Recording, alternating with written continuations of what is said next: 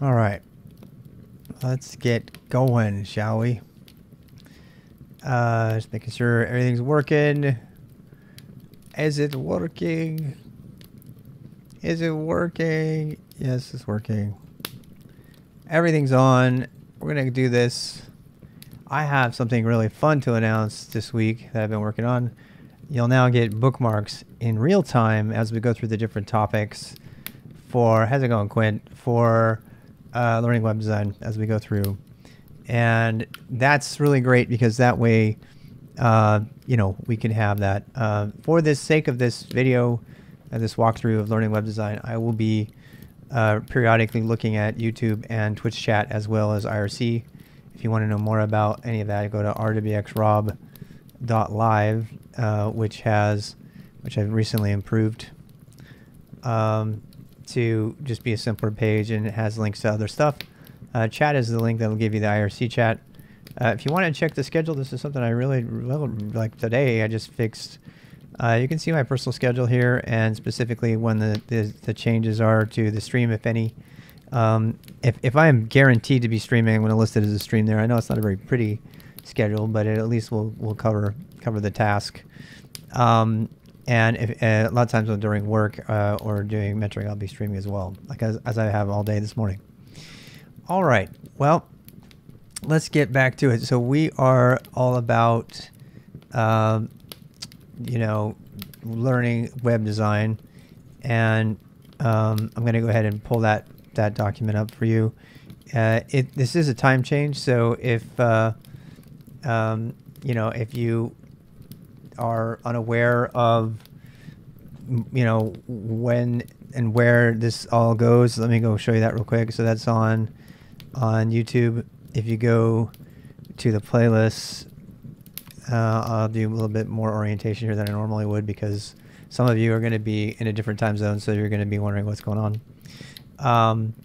And so the beginner boost series are right here. There's quite a few. There's, you know, a couple dozen hours of content there that's not bookmarked yet. So if you're getting ready to go through learning web design, or you want to do it, I'd suggest holding off on going through that content until I get time to go through it all again and put bookmarks in it. But as of today, I'll be doing those bookmarks dynamically as we go through the content, so that you can go back and grab it whenever you need it. And that's actually really important to me, because I don't want you guys to miss out on that. And you know, to have to slug through, like, you know, 30 minutes of me ranting about something that doesn't have any. If you want to watch the rant, great, you can jump to the rant and watch it. Otherwise, I don't want to force you to watch it. So just a note about the book that we're doing. Once again, if you're new, we've been working through this book called Learning Web Design. From what page are we on here so I can catch it? Page 228. So let me show you the first page here. It's been inverted. Watch your eyes here, and I'll change the version. This is actually, by the way, this is the standard GNOME PDF viewer on Pop! OS, and you can actually turn night mode on and off now. So this is the book. This is Jen Robbins' book. Not to be confused with Jen Simmons, different person. What's going on here? What's going on here? There we go. So this is what the book looks like. Jen Robbins. It's the standard book for web design and development in colleges, and has been for a very long time.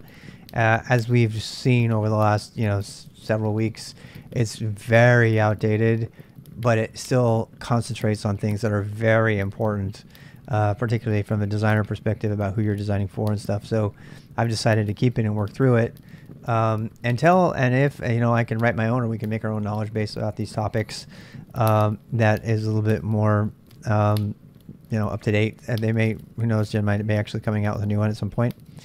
All right, so I'm going to switch back to dark mode and go back to page 228. But this is, I've purchased several copies of this book and encouraged, you know, hundreds of other people to purchase copies of the book. So this PDF is one of those that I've got. It is you should be paying for the book if you download it, but I'm gonna let you make that decision. It's up to you. There's a good chance your library has it. or the company you work for has perhaps has an O'Reilly deal, and they can get this. You can get it for free. So please make sure you look around before you pay $60 for a book that's at least I would say 30% out of date. So just to put that out there. Let's go to page, what was it, 228? 228. I think I can do it here. Nope. Let me see. I might have to go all the way down on my own self. I don't use this tool very much, but we will do this. Go to 228. Well, I guess not. Just have to use page down or something. Why are you not working? Oh, that's why.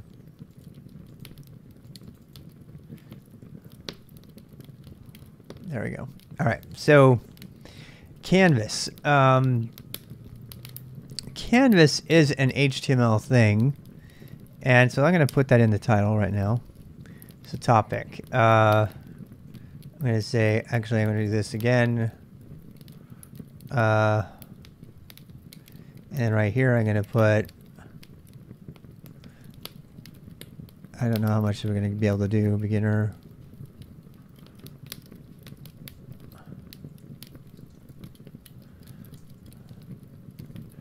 And I'm going to put canvas.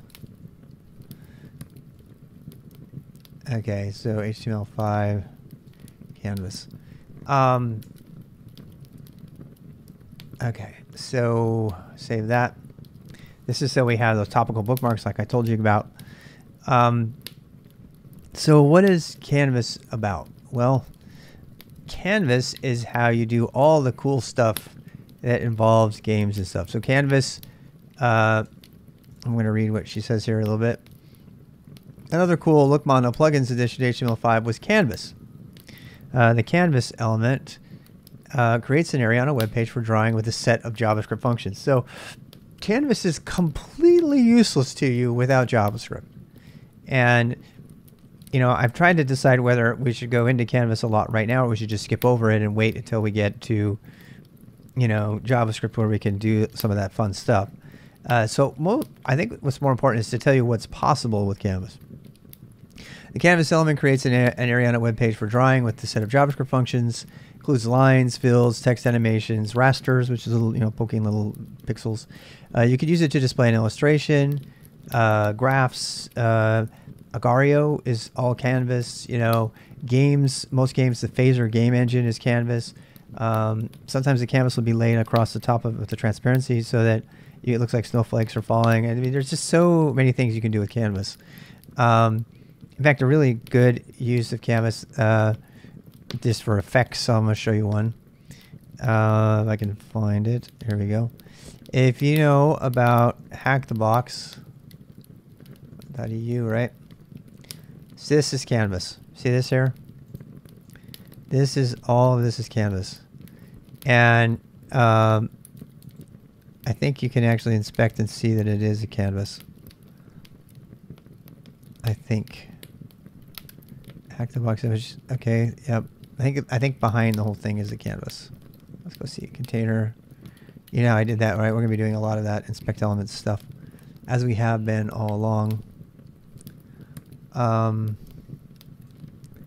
Let's go back here. Canvas. I mean, my fan just came on because Canvas takes a lot of horsepower. So Flexbox, pretty sure this is a canvas. Let's go see. Body. Yep, there it is. So there's the canvas. Wait, let's go find another one.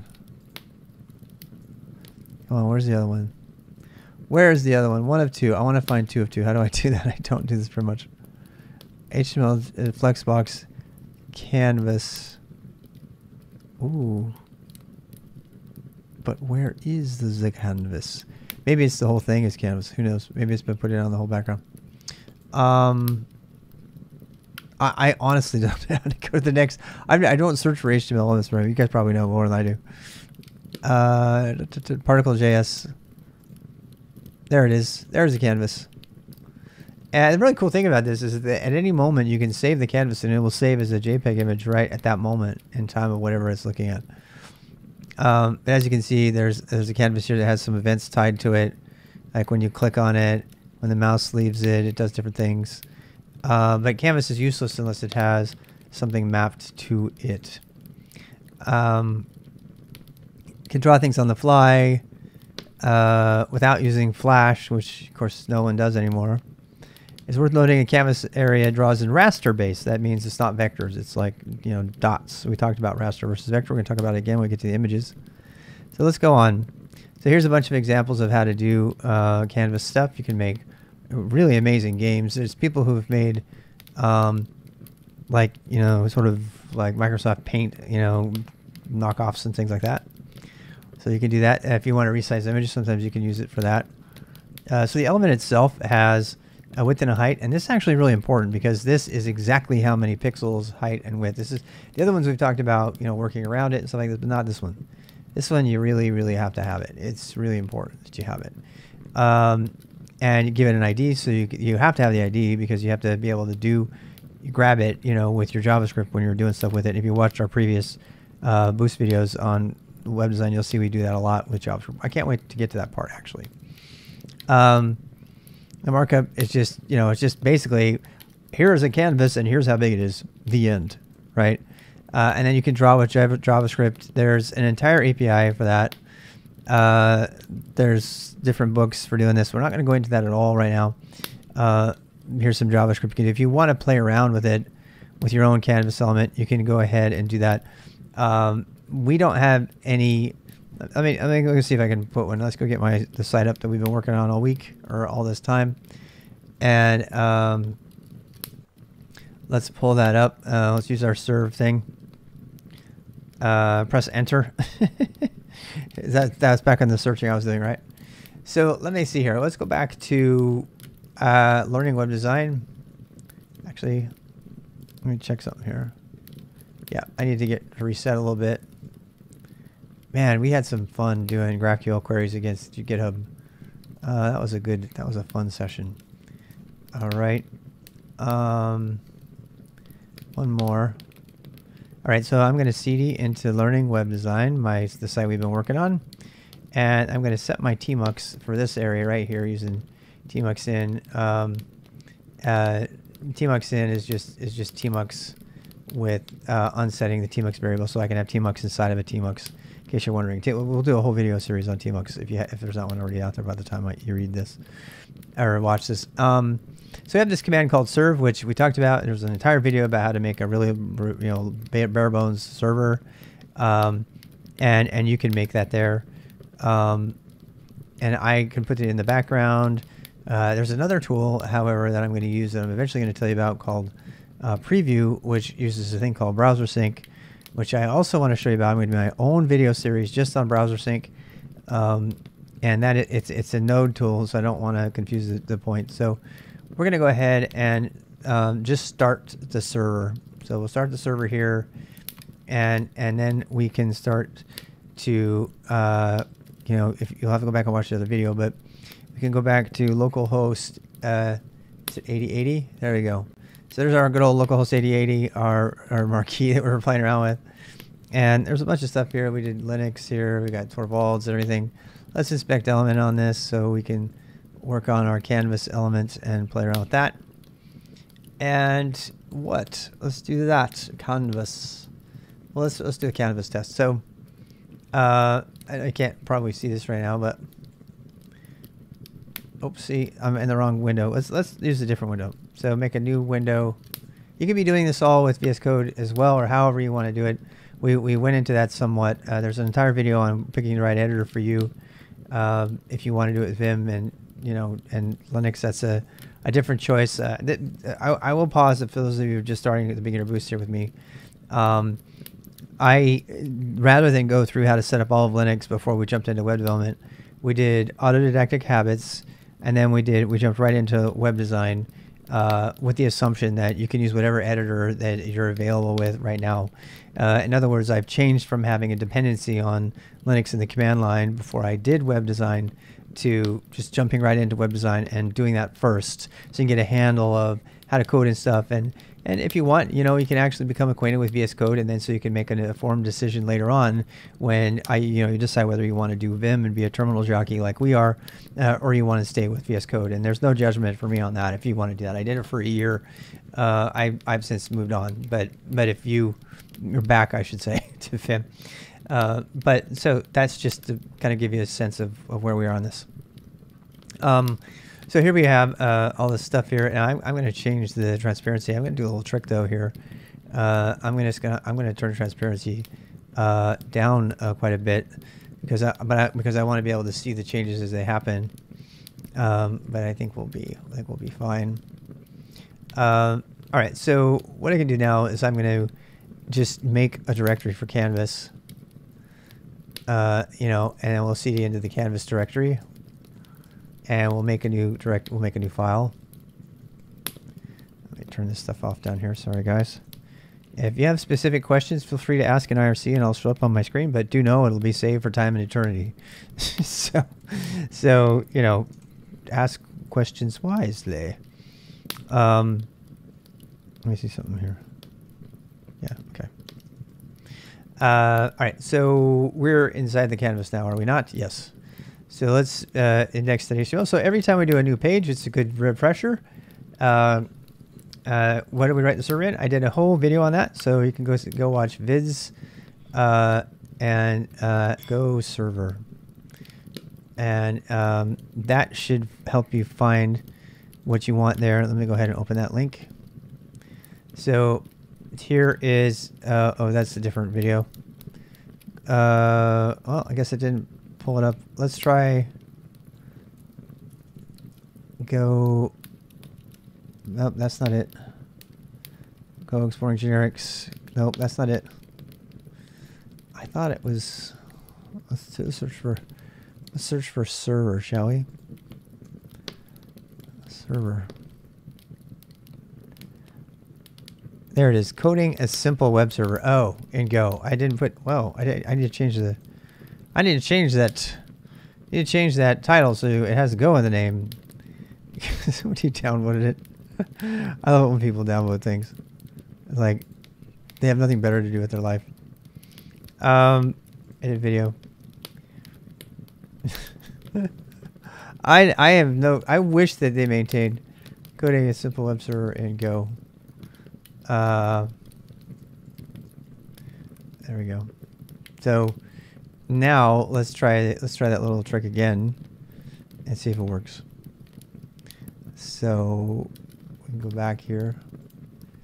There's no bookmarks, but if you want to write a Go server, you can go look at this. And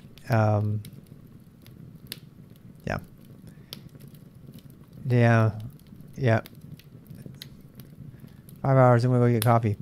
It doesn't take 5 hours. I don't pretend. People are used to like polished, edited content. They come in here and then they download me. Golang for search engines. I know, I hate that.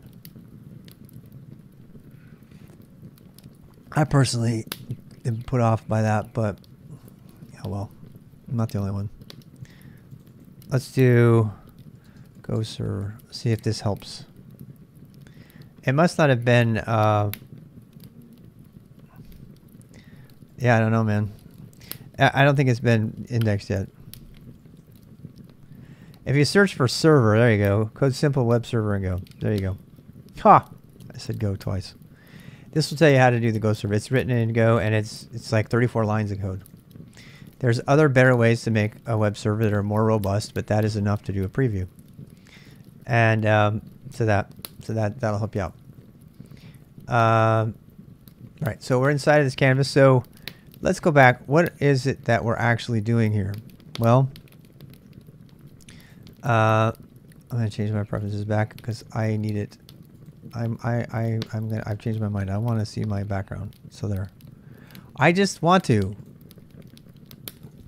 I'm gonna be here for 3 hours. I want it to be peaceful and comfortable and happy on my eyes. I really don't like that does down samples every time. All right, so let's do this. Let's do a Lunmar. Again, the topic today is beginner stuff. Today is a beginner web server day. Lamar, all of my other favorite regulars, this is beginner time. So unless it's about beginner time, please don't say anything. Yeah, you can Python-M, but I hate that. It seems you have Python on the system. You can also just download your Go serve and then run it, or you can just write those lines and then run it. So there's a million better ways to do it than Python. Yeah. All right. So besides that, doesn't do any updates. It also doesn't give you. Also doesn't give you control of what's happening on the forum processes, which is what we did. So I mean, we did all that stuff already. I don't want to go into it again. So I mean, right now, let me just recap for those of you who want to know what's going on that. When you go to this thing here, there's a forum, right? Let's go find a forum here. Which one was it? Is it distros? I don't remember which page it was. But part of the thing that we did when we wrote the forum was we wrote a way to reflect back the values in JSON. So I don't remember which one it was. Contact. So you can go to contact, and I guarantee you your Python won't do this. So you can come in here and put Rob and all this stuff, clickable links. You can like change values. You can make where like color pickers, and do all this. We did this last time, and you can click on submit. And you get the values reflected back to you in JSON so you can test your form processing. No, Python doesn't do that.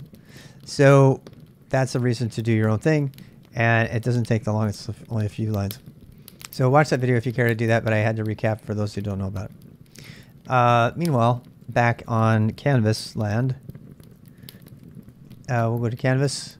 Nothing there at all. So we're going to do a review of how to make a new web page. And it seems like we do this a lot. By the way, that's how your memory works, is it has to be repeated, right? To keep it in there. You guys know this. So we're going to go in there and we're going to make a thing. We're going to make an index.html page. I call this the HTML5 challenge. How fast can you make a web page from scratch without using completion from your VS Code? What's the first one? Dog type HTML. Might be a good time for you to practice. HTML, and you're like, done. I just did tab completion. Well, that doesn't mean you know anything, though. Head, body. I'm going to do this a lot because I want you to get it stuck in your head. Canvas, sample title. I have to have, let's do meta char set equals UTF-8. You always want to put that because some Nginx doesn't come default configured to do that. So, what else? Link in the style. Whoops. Link. Can you do these like from your heart? You know, link rel equals style sheet. I'm not doing my quotes because I don't need it. I need it on anything that's got funky characters in it. Let's see. Okay, pork roast is nice. Nice. Now it's saved for time and all eternity in our web development thing to talk about your pork roast, Lunmar. Congratulations. We're not chitter chattering right now. All right, so link rel style sheet, and then what? We're gonna do href. Href equals /assets/styles CSS, and then body will say, I guess I could do a main here. Main. H1 is canvas sample.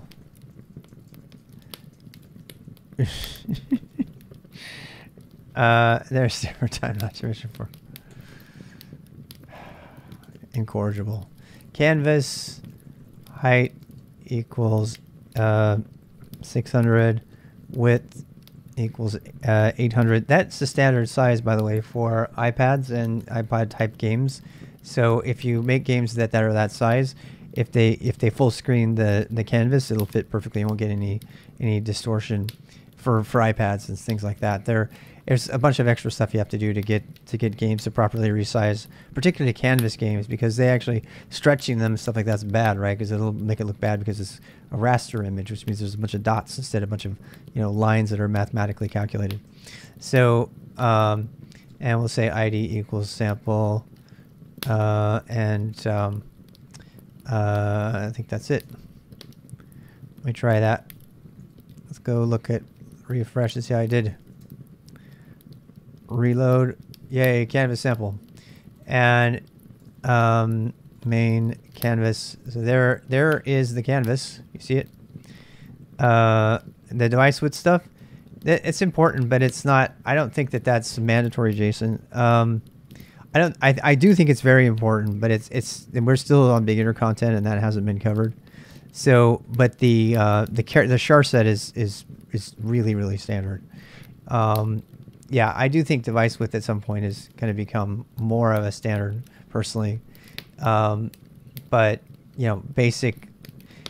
It's hard because there's like so many boilerplate things that you might want to add to your standard configuration, particularly if you're dealing with canvases, right? Because canvases, they need to do stuff differently. And so yeah. She doesn't cover any of the standard things to include except for the char set one, which might be a little bit dated because some of that stuff I would think, like the one you mentioned, is and viewport, right? Those kind of things I think these days are considered standard, but we haven't covered them, and this of course is just a minimal coverage of what's in the book, and I'm trying to follow that. And we'll go from there and try to add in some of the other stuff. In case you're wondering, if you're just a beginner and you wonder what that's all about, having standard boilerplate, what does boilerplate mean? Okay, so boilerplate is when you have a template that you're going to reuse all the time, that is pretty much, you start with it and then you build on top of that. And in fact, there's been lots of boilerplate over the years. I'm going to change the topic to talk about boilerplate for a bit. Project set of video. Thanks. So let's do this. Let's do this. Let's say I'm going to change the topic briefly to talk about boilerplate. What is boilerplate? Okay, so because somebody. Okay, so when we're talking about boilerplate, the question came up, well, what about this? Should you put this? And we were dealing with canvas, which we're going to return to. And I added meta char set UTF-8 as like, you should pretty much always have that. Just as a matter of fact, you should also have lang. This is pretty important, right? You should also have lang equals en-us. So, and this is a good example of boilerplate. So boilerplate is like a template. Yeah. But the topic in boilerplate, which I think the term boilerplate, let's go look. What does boilerplate mean? And I think it goes back to printing, if I remember right. English, U.S. phrases. Let's see. Say something. That's not it. Slang for provisions in a contract, form, or legal pleading, which are apparently routine and often pre-printed. The term comes from an old method of printing. Today, boilerplate is commonly stored in computer memory to be retrieved and copied when needed. So it's like a template. A template is probably the better thing to say, but people still say boilerplate. In fact, I'll prove it to you. So one of this is kind of dated now, but HTML5 boilerplate has been popular for years. And what it is it's the world's most popular front-end template. So if you wanted to start with a web page and just have it be the right thing. Now this is kind of dated, and this brings us to the question about, well, what's the best boilerplate to have, right? So this is here, the web's most popular. HTML boilerplate builds fast, robust, and adaptable websites, blah, blah, blah. And it gives you, it normalizes your styles. But this is pretty dated, actually. In fact, I would love to see when this actually came out. They want to leave template on for front end exclusively, probably. Who knows? So this this says it was last modified December 2020, which is pretty recent. So maybe it's not too out of date, but, and let's open that up in a web browser, like a graphic web browser. So here you go, HTML5 boilerplate.com. So if you're wondering, well, how should I get started, right? And I want to, if it is, there's a little bit of a fear when you first start out, because you can't just use the simple stuff I've told you. You know that in the final version, you should probably use a few more things, like, viewport and stuff like that. Yeah. And if you go to, like, what are you guys saying? You're saying some more stuff here? I miss it. Okay.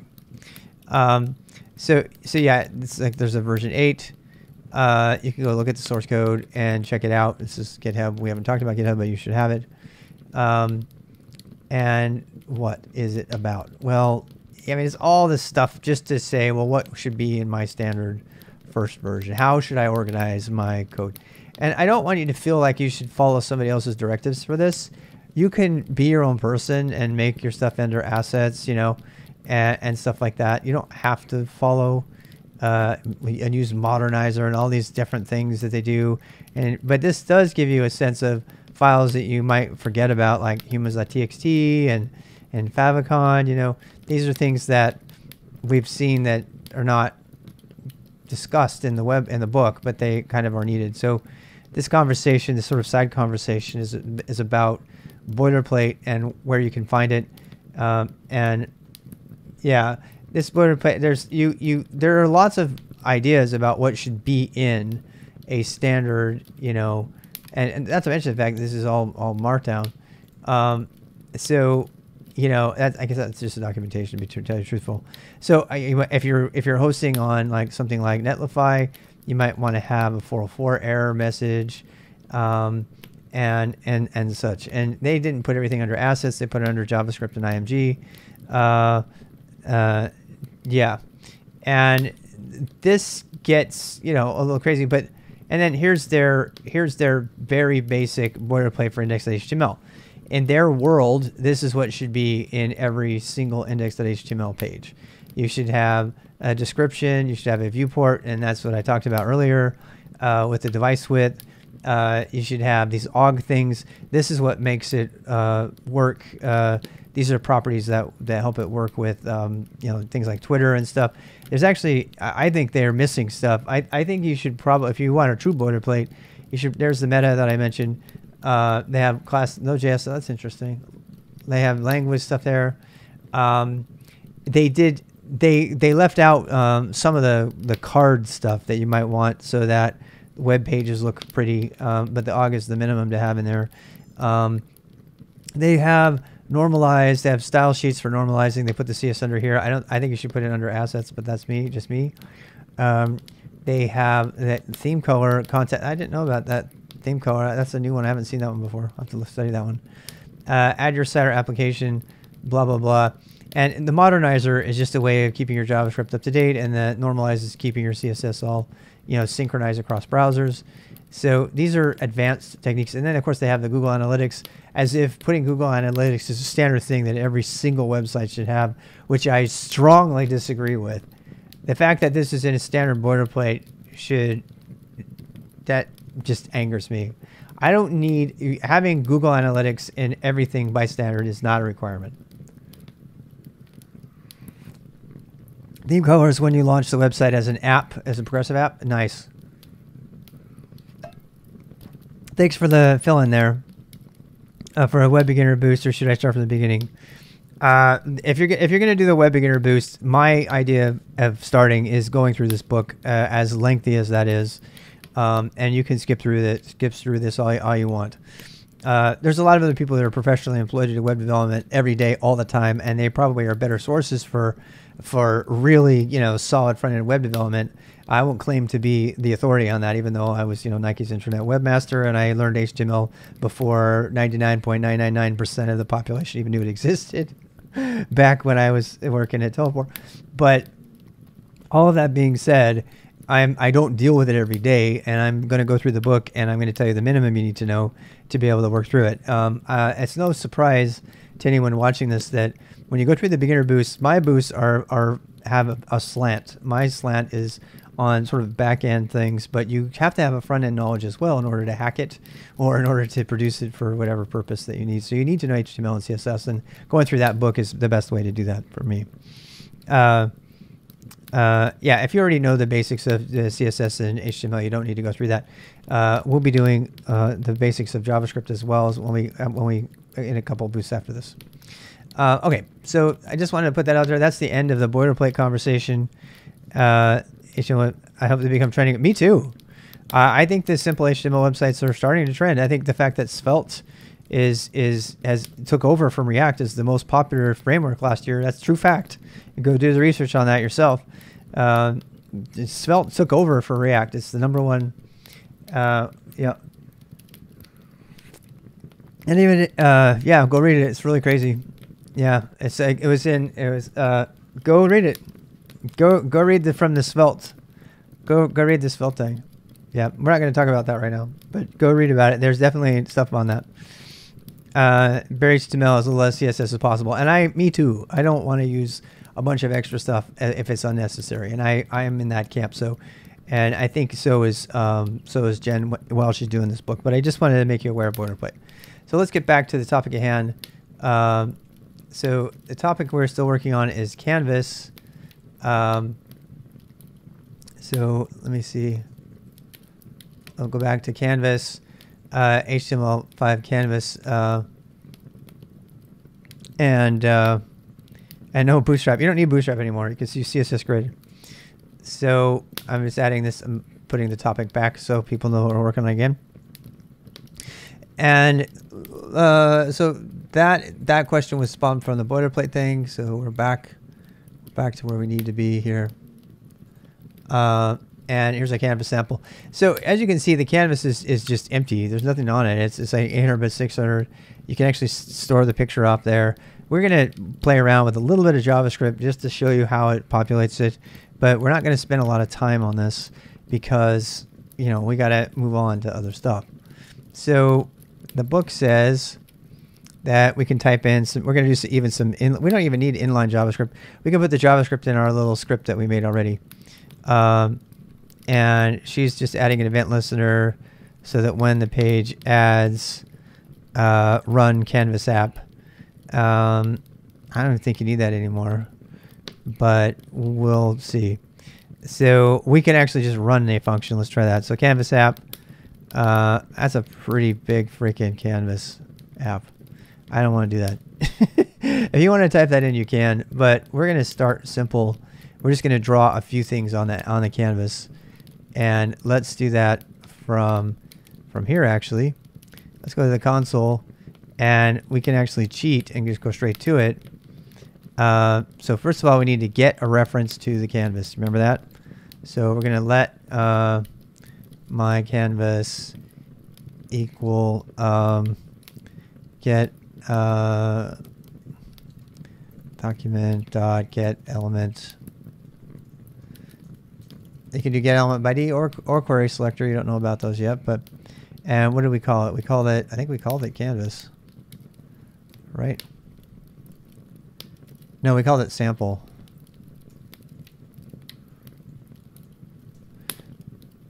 All right, so sample. There, so sample is now we've put a reference to our canvas into this thing, and you can see all the cool things you can mess with on here. Oh well, that's funny. Look at that, it's doing it's doing all this deprecated stuff because we're using Firefox.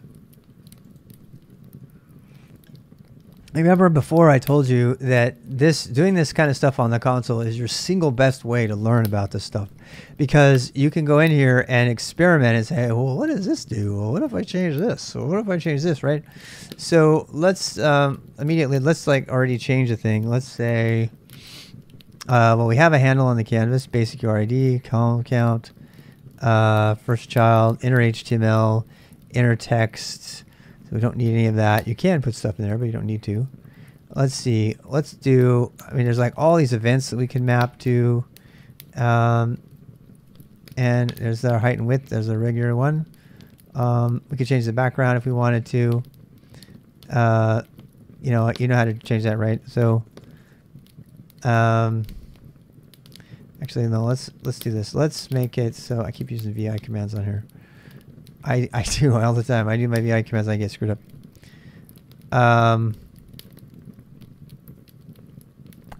So I want to let sample.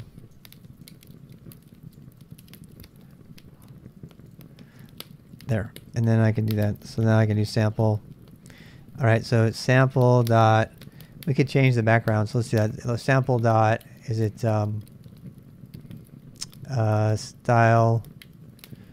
style dot background equals black. There you go. So you can change it. You can change it just from running stuff there. Let me check. What do you guys say? You guys saying anything interesting? A triangle or a circle instead of a silly smiley. Yeah, we'll do something like that. Let's just get a line to draw. How about that? So let's go back to the book on that. So my canvas, stroke a rectangle. So let's make a rectangle. Get context 2D. Oh, I forgot. You got to do that. So you can do context 2D or 3D. If you use 3D, you get acceleration from your GPU. If you use 2D, you don't. So, and they may have changed that, but it's really important if you're doing phaser games to do the 3D, even if you're doing 2D games, because you get GPU acceleration. Otherwise, it's really slow. So we're gonna do stroke rect. Let's try this and see how big of a size we have. So let's say sample dot stroke is it rect. I mean, you have to look at these every time. I have to look them all up. So rect, and then we'll do 0. Let's do like 10, 10, 60, 60. What, is it not a function anymore? Did they change it? Oh wait, I have to do canvas. I have to do get context. Oh, I see what you're saying. So oh, I don't think I knew that because Phaser does it for me all the time. So yeah, so actually what we can do here is we can do let my canvas equal that thing, and then we can do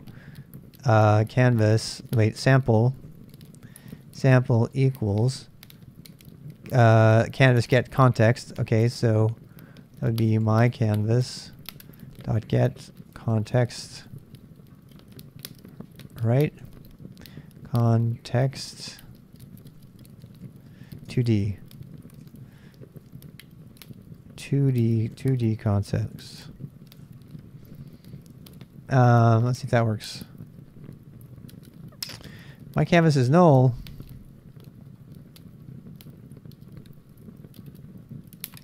Why is my canvas null? Shouldn't be. Oh wait. My canvas equals get element by ID sample. Oh wait, we can't do that because we already did a let, so I have to change it. There we go. And then we can do sample. We already did that. Now get 2D context. All right, so now I have this thing I can draw on. So let's do the stroke rect thing. Stroke rect, where are you?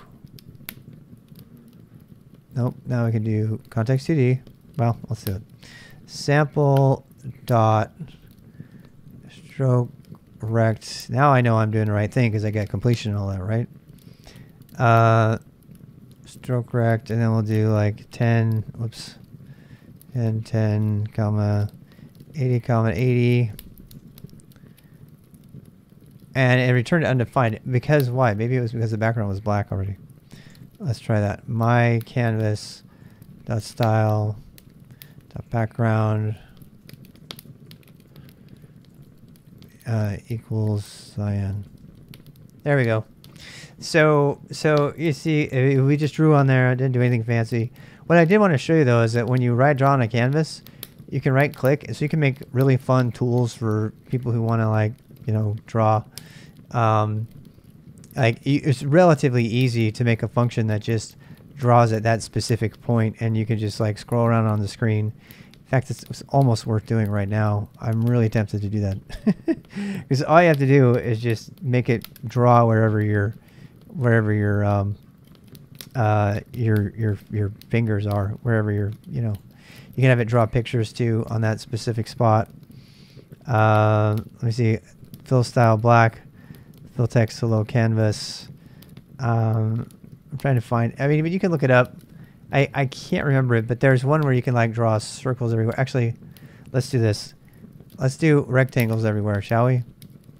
So if you click on it, if you click on the thing, we're gonna get an event. We need to do a mouse click event, and I don't remember how to do them, but we're gonna try. So my sample, let's see, mouse. Move to mouse textile. No, we need to do click. So we need to put an event in here. And well, yeah. Is it on click? Well, I know about on click, but so let's do this. On click equals, for right now, let's do this. Let's do my canvas dot on click equals, and then we'll just have an event, and we'll say I just want to console log the event. You guys haven't learned how to do this yet, so that's a function. We're writing a function to handle every time we click. Spelling con click. That's not going to work. All right, so every time we click, we haven't done events yet with JavaScript, but with using a canvas, it's pretty much useless without an event. So as you can see, it's giving us a bunch of information every time we click, and we can go look at this information. I don't even know what it is. I'm going to just go look it up. So it gives us the client XY. It tells you what was clicked, the current target. Ooh, look at this, explicit origin original target. Ooh, okay, so explicit original target. That means it's like, this is the thing that got clicked on, and here it is, and you can do things to it. You can check the client height. I mean, we could probably, what I'm trying to do is just like make a I've never done this before, but you can make a dot in the middle of it. And I've seen people do this where you just click and you can make like little rectangles appear everywhere. So we could do, let's see, original offset height, offset parent, offset top. Ooh, see, this is important. Offset width 800, offset top. Wait, let's try this again. So I think that offset is actually a really good thing, because the offset tells how far in it was clicked, I'm pretty sure. Anyway, there's like entire tutorials about how to do this. Then let's go look at the book and see if she has some stuff in already.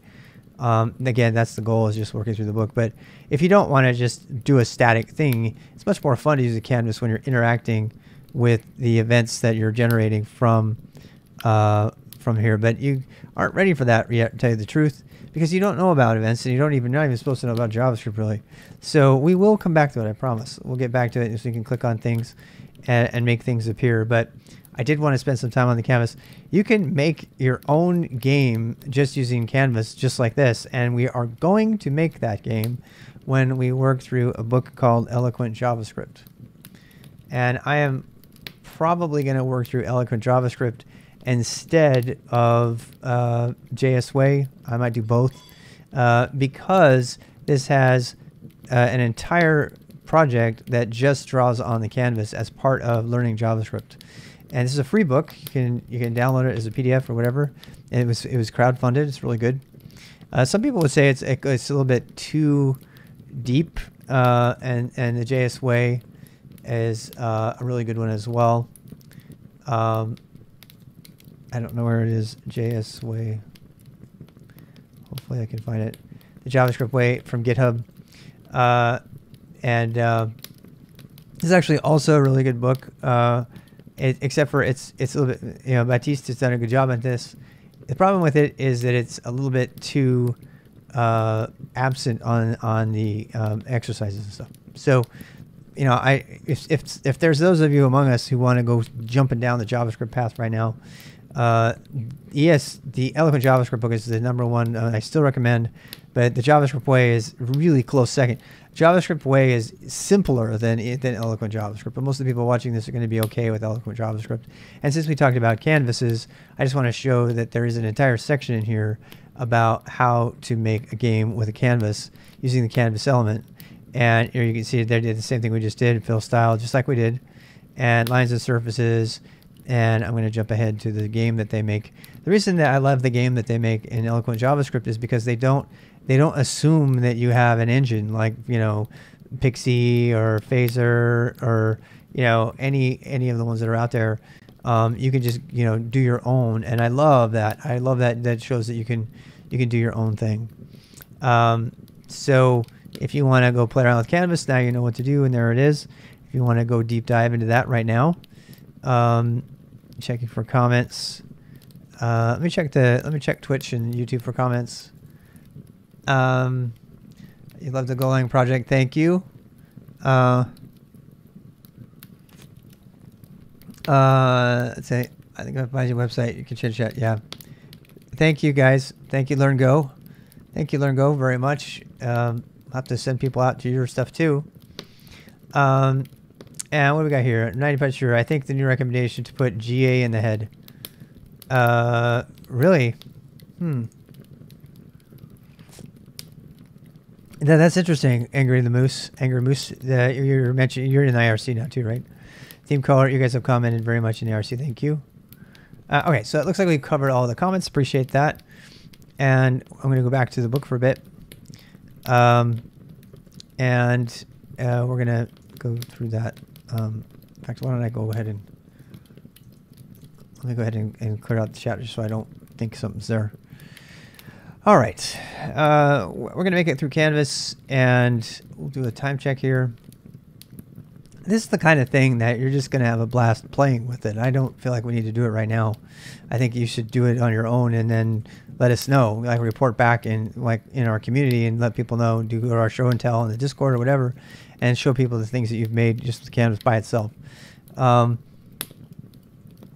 there's a test for the rest of that, the end of that chapter. We did a lot in this last section. We only covered Canvas so far today, but we covered audio, we covered embeds, we covered iframes, which is how you embed YouTube videos. You know, we did all of it, and just know it's there.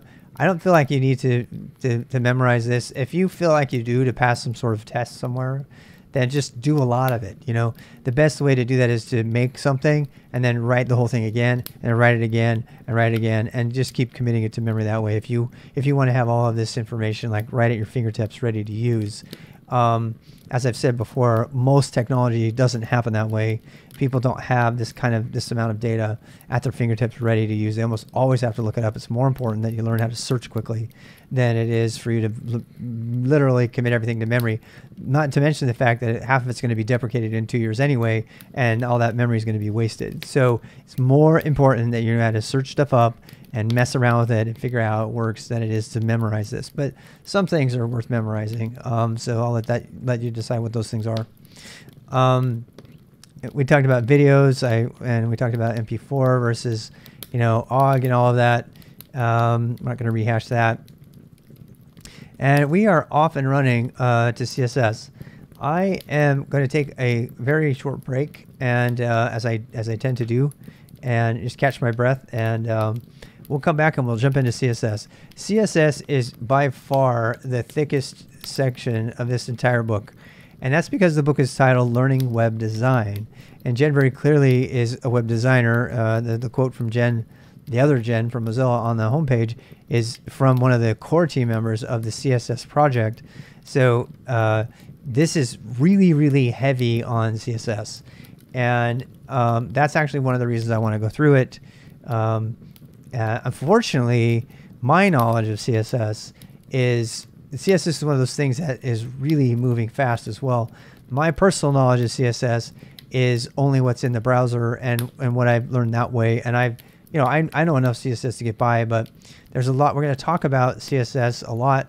I don't want to give too much away right now, but before we get into CSS really deeply, we're gonna have a little discussion about whether you should use CSS at all, or you should use a CSS framework like Tailwinds or any of these other things that are out there. And we're going to start with that. So a lot of people would end with that. I want to start with that because a lot of people out there that are watching this are going to be wanting to make a decision about whether they should even learn, you know, an extensive list of CSS. There are some minimal things that I really think you need to learn, such as, you know, responsive web design techniques, CSS grid, which I recently just used to redo rwxrob.live, Flexbox, and these are all modern things that are covered in here. That's kind of nice to know. And then we'll decide how to go for that. So I'm going to mark myself as on break for a bit. And so I'm just going to put AFK, I'm going to say away until 11:30. When I come back, we'll be doing CSS.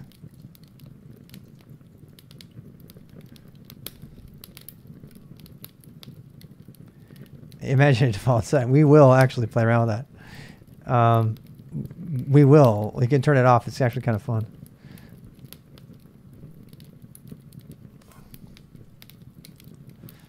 All right, see you in a bit.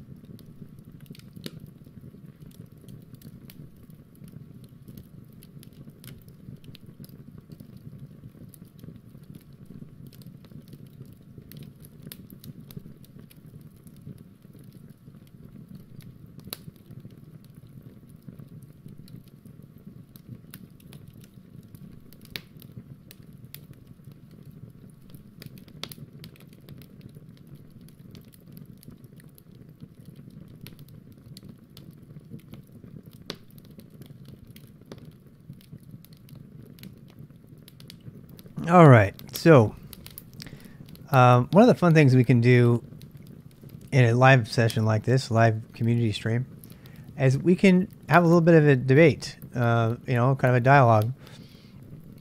CSS3, of course, yeah. And let's talk about what that means. So again, if you're just joining us, you can go to chat.rdbx.gg if you want to participate in the chat on the screen.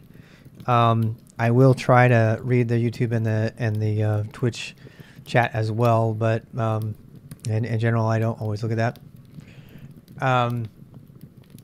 And just so you know. And so the question really is, in the face of technologies like Tailwind, should we use CSS? Well, let's first of all talk about what CSS really briefly so we can have a conversation about that. And we'll let Jen tell that story for us.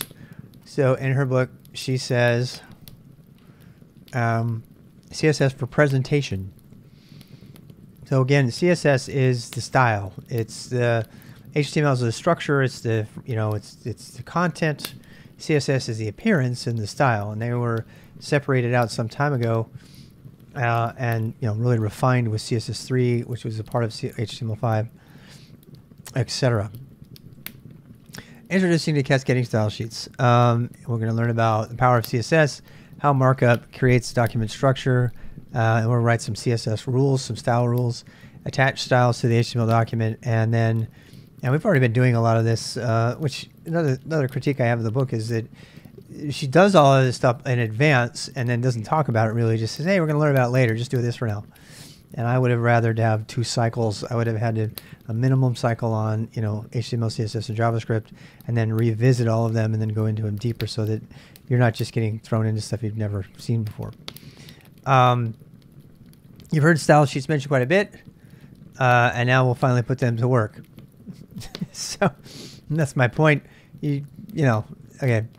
So their presentation, CSS is its own language, and this is a really important point here. CSS is another language. People beat themselves up because they're learning web design or web development, or they put down web developers, and I would be among them. Sometimes I'm pretty harsh on web developers. I'm like, you're not a real developer if you're a web developer.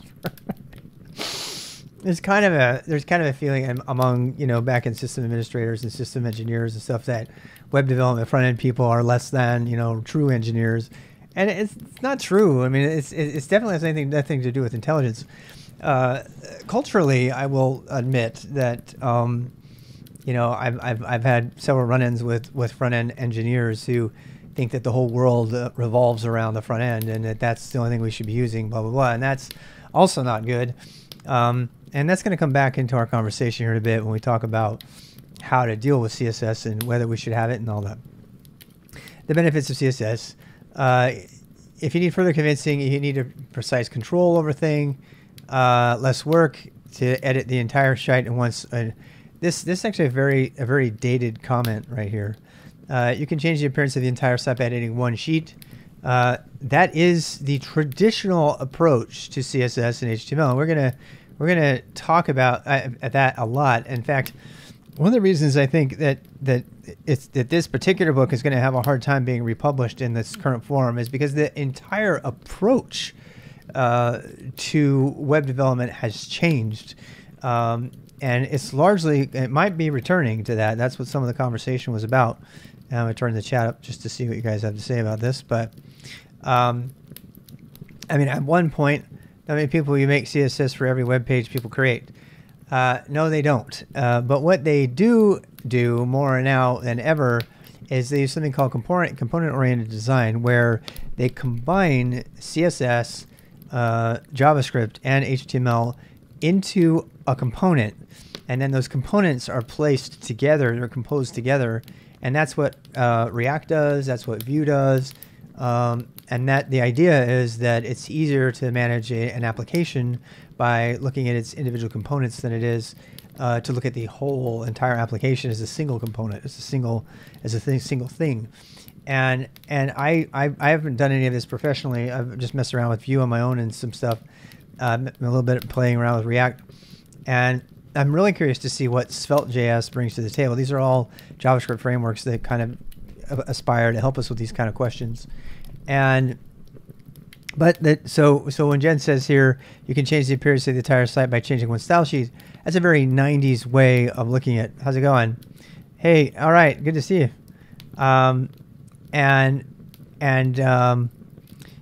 You know, so this is a big question.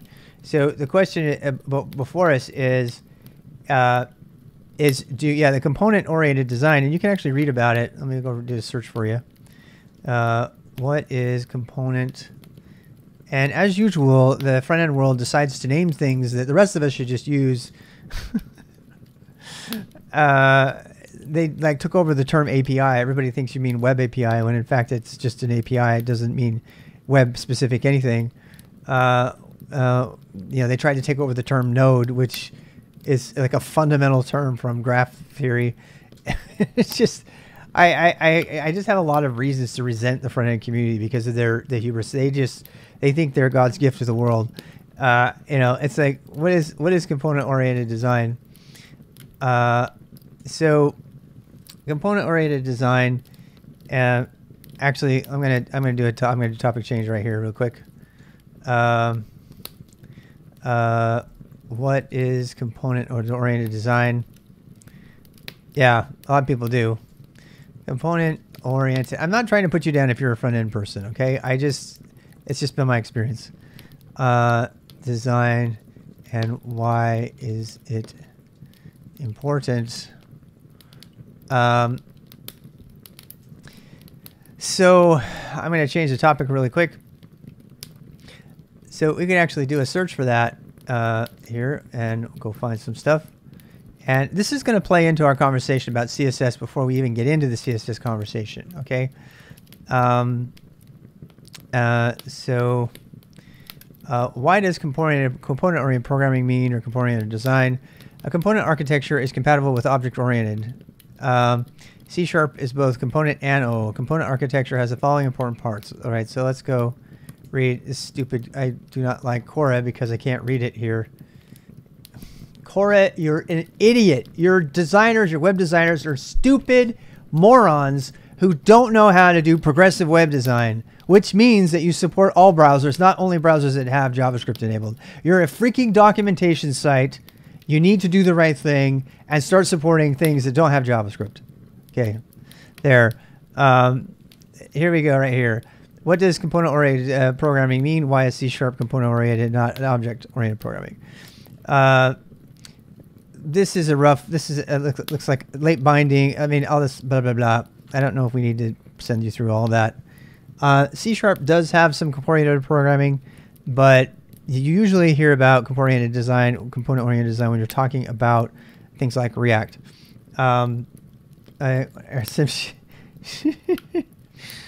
Dude, this is what I'm talking about, Heat. If you can justify a site that returns this in links, that is nothing but questions and answers,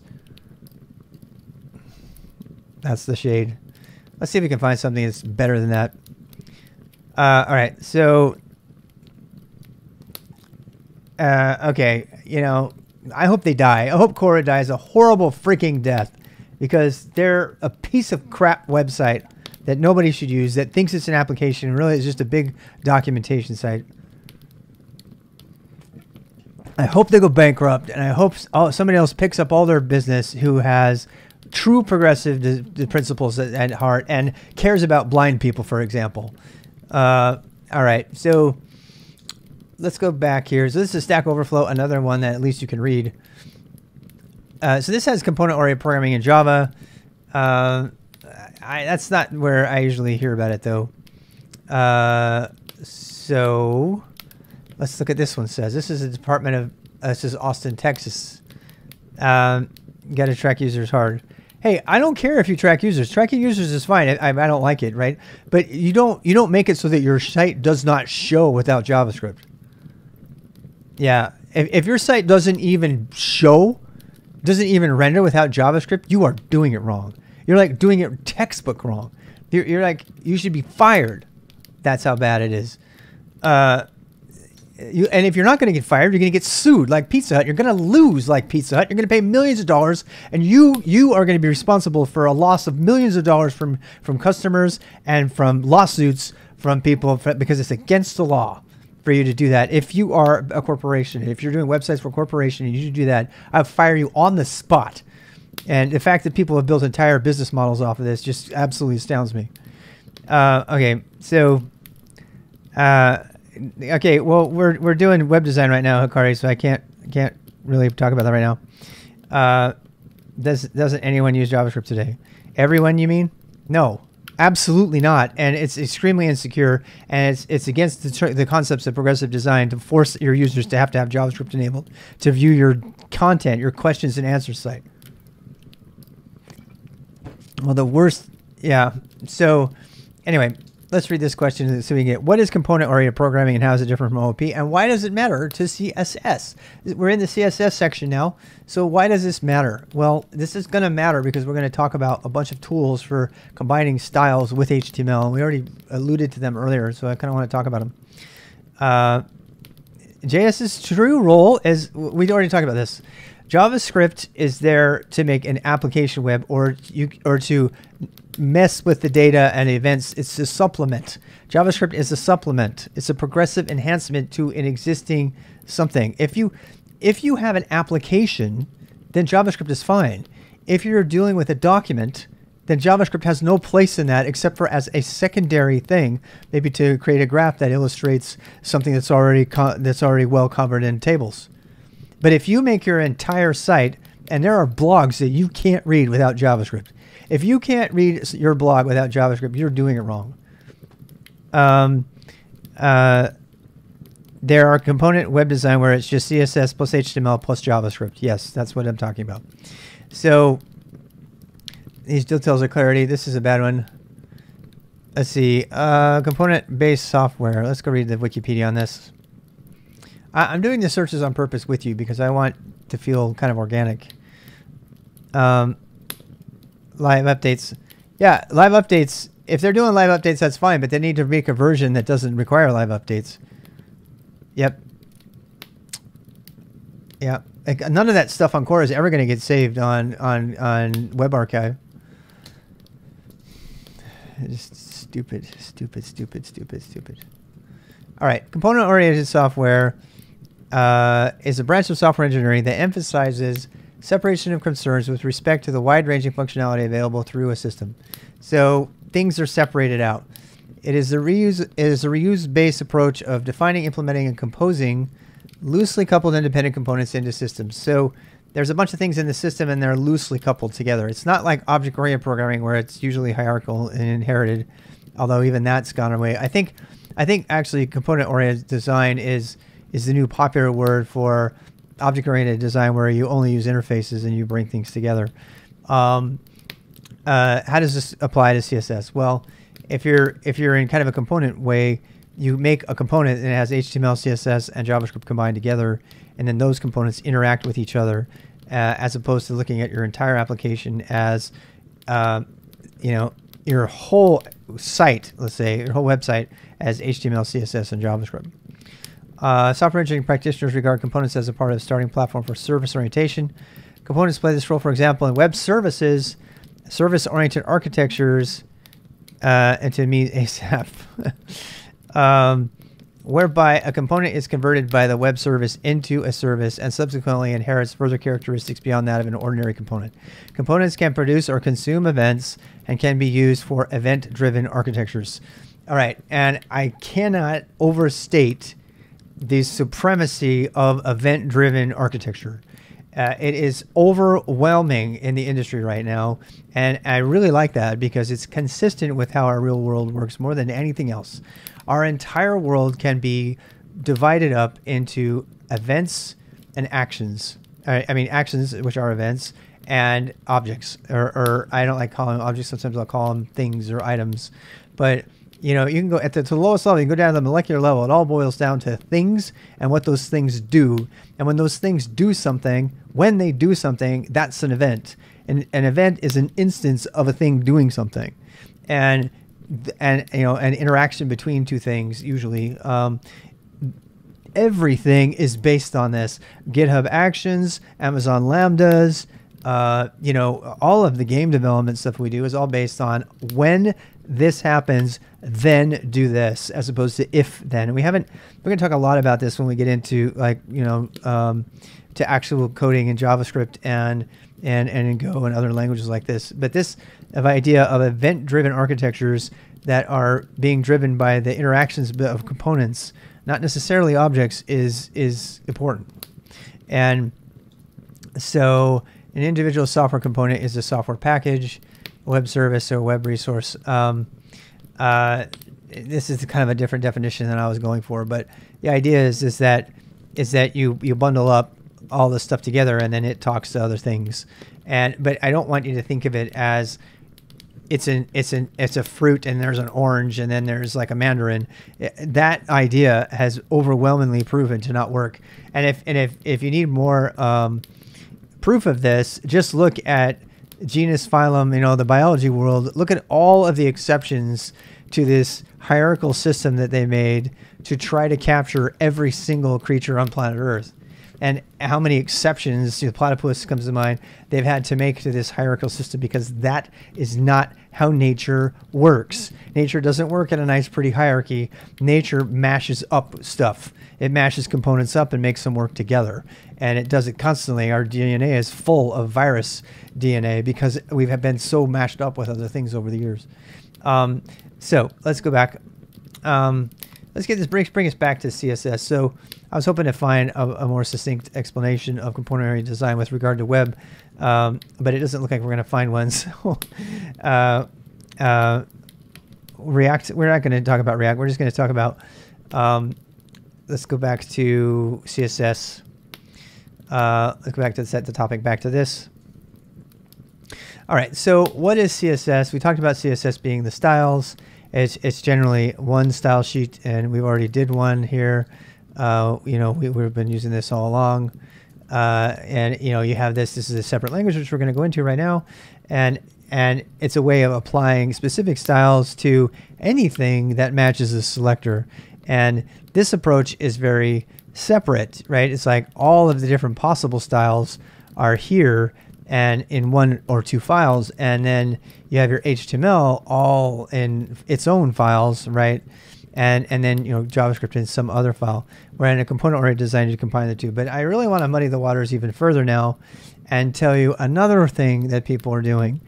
And this could get really confusing if you're a beginner, but I feel like we need to somewhat confuse you so you can see. When I've been doing this whole series, I don't want you to get blindsided by not even knowing about a thing. So if you start to say, oh, I'm doing, you know, learning web design on my own and stuff, and yeah, we're doing CS now, like, oh, have you heard about Tailwind?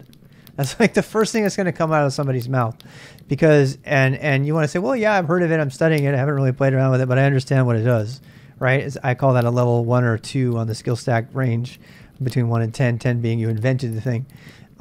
So let's do this. So let's search for Tailwind actually, and we can talk about that. First of all, I have mixed feelings on Tailwind yet. I haven't really been able to buy into it. We are certainly not going to be doing any Tailwind as a beginner, because you have to have a full build system to use it. And we don't do that. We just edit things in files and push the files up. We don't make an entire build system. We're not, you know, writing C code that has to be compiled. You know, a lot of people would like to believe that all web pages and websites must be compiled just like C. They call it transpiling. And frankly, these days, that's kind of what you have to learn if you want to be a front-end engineer. But you need to learn how to do the basics first. So don't get worried with what I'm about to show you. It's going to be very overwhelming. And the whole point I'm showing it, of me showing it to you, is so you can know what it is, and you can kind of feel like you're, you know, ready to talk about it. So let's do that. Let's do. So let's search for Tailwind, and there we go. Okay, so here's our Tailwind.css. If I remember right, there's some pretty. It's safe for. Well, it's not actually. Dagnabbit. Oh well. So here we go. Rapidly build modern websites without ever leaving your HTML. Can you tell why we're talking about it right now? Right. So there are a lot of professional web front-end developers right now that will tell you you don't even need CSS. I mean, that's how far some of them will go. If you do this, you don't need it.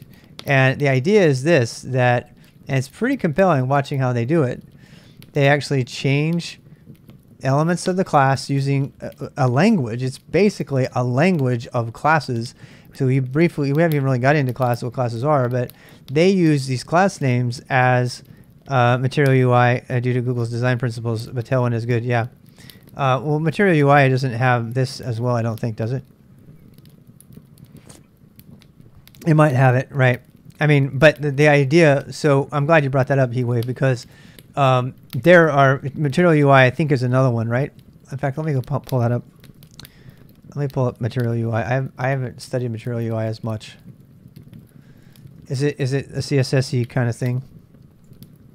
Oh, it's a React UI framework. Well, hell no, I'm not using that. Okay, so the difference between this, right off the bat, let's just say this. This looks like it has to be, you have to have React to use it. If you have to have React to use it, then you're using React. You're not using a CSS framework. You're using a CSS something or other that uses React. But it's a general CSS library. Well, I mean, the first thing it says is it says a popular React framework. So is it not a React framework? I mean, that's what their own site says. So yeah, I get a little triggered by all this front end stuff because, yeah, React components are faster and easier web development. Build your own web design and start with material design. You know, and here's how you do it. You include the font, Material UI core. I think this is just look and feel of your components, right? And then here's the themes that they have. So this is, okay, so we really need to make a distinction here. So this kind of thing has gone all the way into applications design. And that has nothing to do, CSS is a way of theming the application components, and that's what this is, by the way. There's a whole bunch of different components that you can pick and choose from and put together in your web app and have it be awesome. And that's fine if you have a web app. You know, there's some really cool web apps out there. But we're just talking about CSS right now. So let's do material CSS. Let's look at that is, shall we? I love that we have a community to help us out here. Materialize.css.com. A modern responsive front-end framework based on material design. So a material design, in case you're wondering, is this design idea from Google that pretty much Android's UI, if you've seen it, and they just wanted to standardize it all over the world, and it's gotten really, really popular, which is a good thing and a bad thing. I think it's primarily a good thing because that means that nobody has to care what a native UI looks like anymore. It just all looks like material, and so you can have applications that otherwise would look, you know, gimmicky. Like in the old days, you could use a GTK application, which is a widget framework, and you could tell it was a GTK application.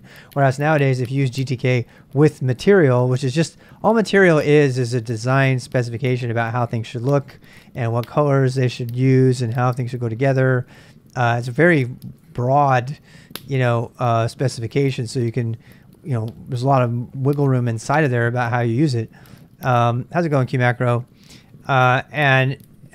So you can go ahead and you can see what's going on in material here, and these sorts of frameworks and design systems are really going to, you know, you're going to see them a lot. That's why I'm telling you about it as a beginner, because you're going to hear, oh, you're learning CSS. Oh, do you know about material design? Oh, do you know about Tailwinds? Oh, do you know about, you know, do you use stylus, or do you use SCSS, you know, or do you use whatever, SAS? These are all words that are from the CSS realm, and it's really important as a beginner that you know what those words mean, but it's not as important as a beginner that you know how to do all of them, so you can just kind of get a handle on what those things are.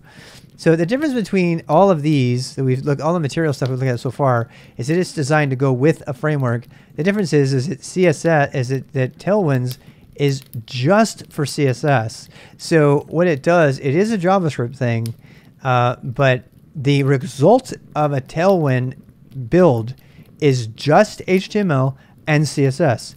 There's no JavaScript. Let me say it again.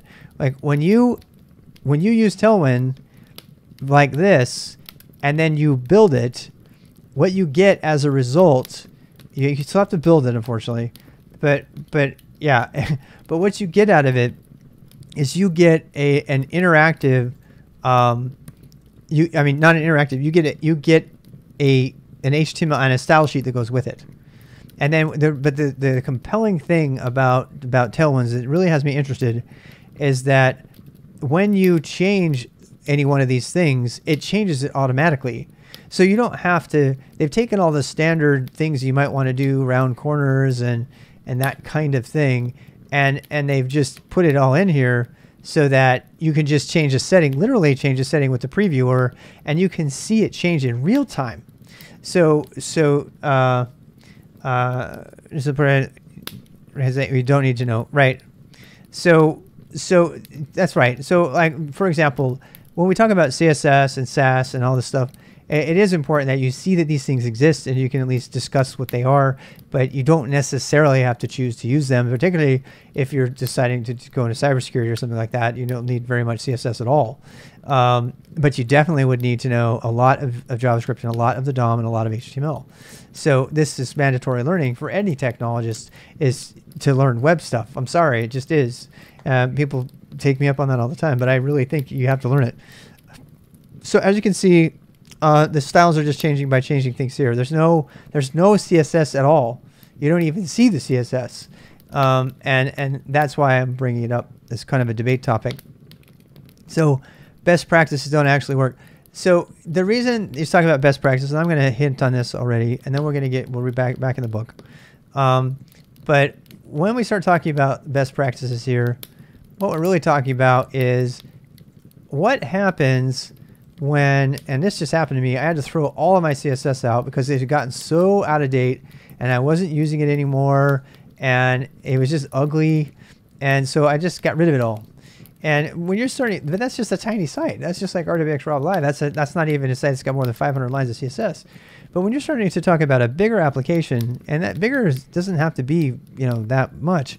This little file has already got 44 lines of CSS in it, and this is not even that much. This is just a stupid little, you know, thing we've been working on. Where is it?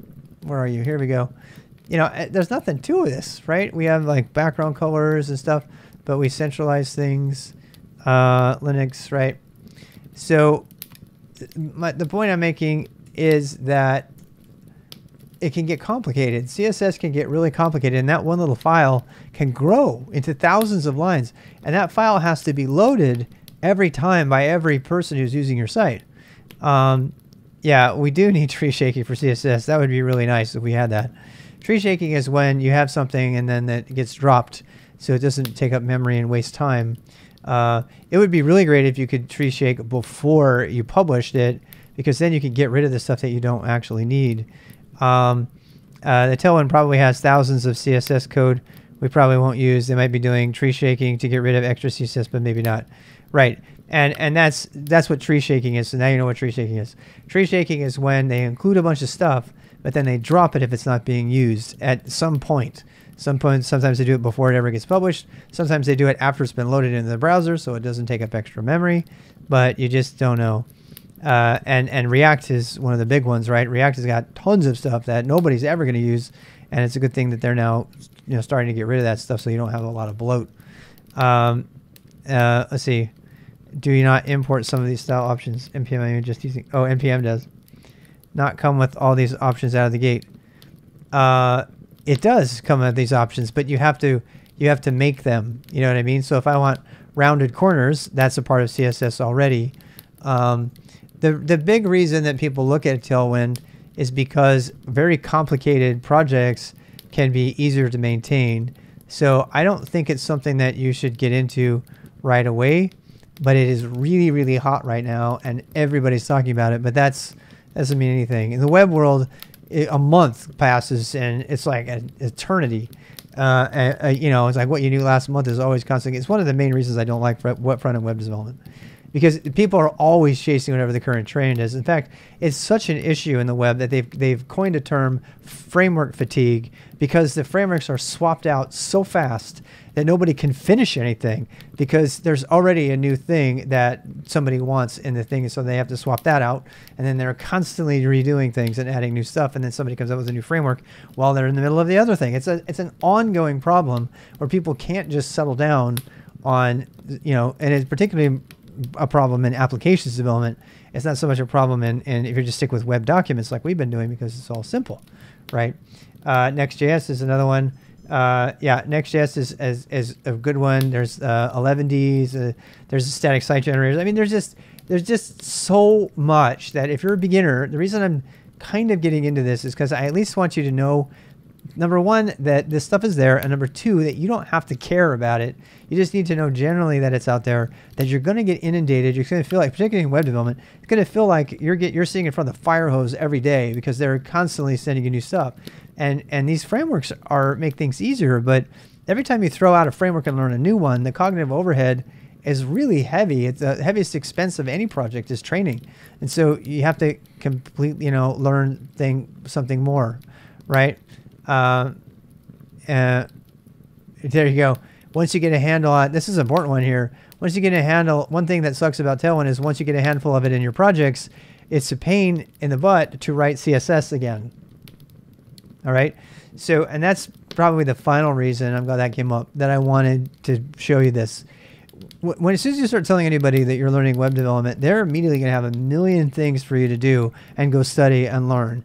And right now, as a beginner, you need to tell them to just shut up and let you focus on the basics.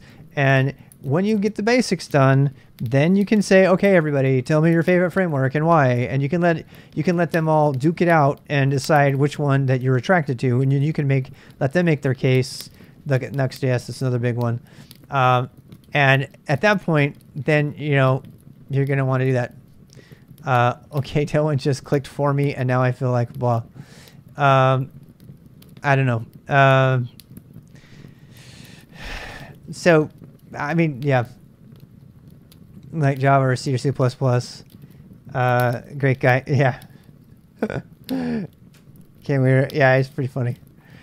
Yeah, these are all great people. I mean, they might not be doing things that I enjoy as much, but there's still good people there. I don't want to throw the whole front end group under the bus, but it does seem like they are less interested in. I mean, you understand, just somebody who cares about, you know, engineering and cycles and stuff. You know, an extra widget that flies across the screen is cool and fun and everything, but I'm like, why are you doing that? That's completely inefficient and a waste of time and energy and resources and money. And it was, yeah, but it's fun, you know. And I'm like, I'm not that guy. It's like, I'll watch people like, and believe me, I like fun. Don't get me wrong, I like to play games and stuff. But I see people like making like little things float from the screen when somebody drops in Twitch and stuff, and I just shake my head. I'm like, why are you spending your time? But this is fun, and I realize that I'm judging them, and I shouldn't do that. But that's just my style. So when I read stuff about things like this or CSS in general, I get a little bit triggered because you know, the best CSS is like the least amount of CSS, and no site even needs JavaScript unless you're doing an application or you're supplementing it. You're supplementing data that's already in text with some visual form. I don't think any JavaScript should be in any web page unless those two criteria are fulfilled, myself. But people would say that makes me a boomer and I'm old school, and I don't care. I've watched our web come to a screeching freaking halt over all of this JavaScript crap and the extra unnecessary CSS fights about, you know, having which framework you're going to have it in and everything. But the fact of the matter is that's where we are today. So I'm going to pause right there, and I'm going to end our conversation about Tailwind versus CSS, and we're going to go back into CSS. But I just want to conclude that the reason I did this little preface rant is sort of to give you a lay of the land, and also to help you understand the conclusion, which is very much in the spirit of Jen's book, which is why I like her book so much, even though it's really outdated, is that she's constantly emphasizing usability and asking the question, why? why are you adding this? Is it making it better? Is it making it, you know, the web we deserve? Is it making our experience, your user experience, simpler? Is it making, is their experience being improved? Is this experience of humanity being improved? And if you're using any kind of technology that prevents, you know, language and words and knowledge from being archived or being accessed by the blind, or you know, just being readable, for God's sake, then, you know, you need to ask yourself, why are you doing it? And I really wanted to punch that particular point before we dive into CSS, because CSS is all about look and feel and shine and all of that. And you can, it's so much fun. It is really fun, but it's also one of the areas that you can start to go off down the deep end, and you can have trouble because, you know, you can start to do really crazy animations and stuff like that.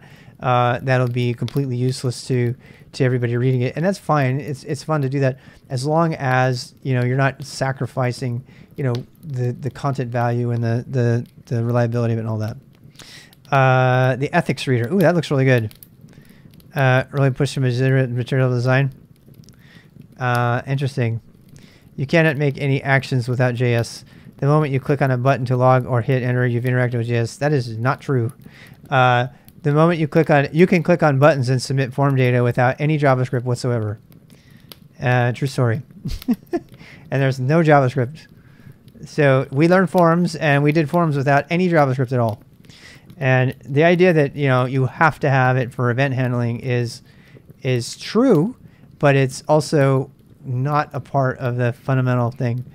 Oh, totally can. We just did. We spent 4 hours filling out forms and entering everything in the form without a single line of JavaScript. Yep. The only time we needed forms at all was to interact with specific JavaScript elements in the form, such as like dragging.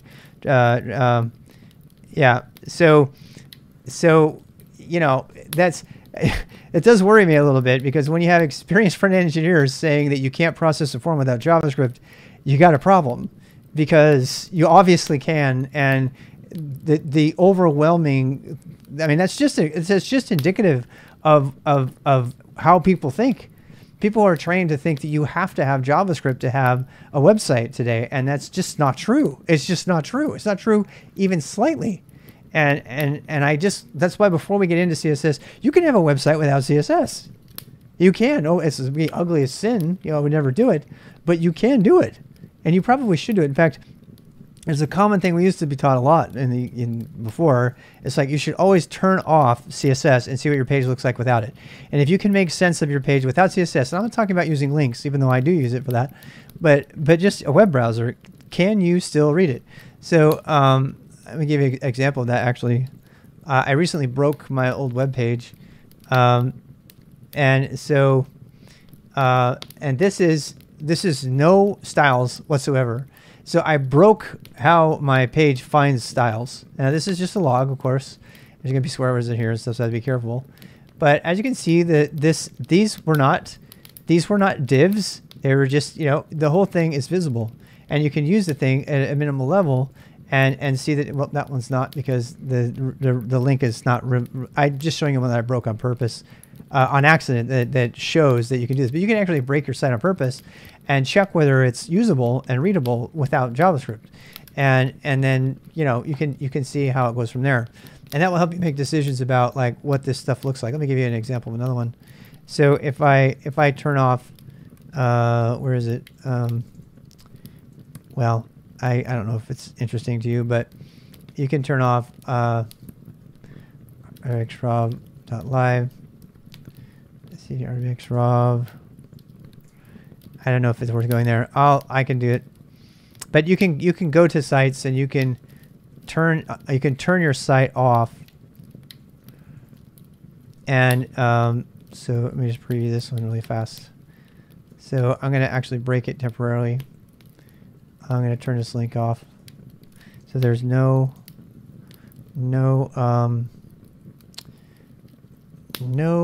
style. Actually, this one I can't do this one. This is very easy because the styles are embedded. Yeah, I embedded styles in this one. Anyway, just turn styles off and you can get a sense of what something looks like. All right. So next thing. Let's go back to the book now. Okay, so I need to find a TP on that. So all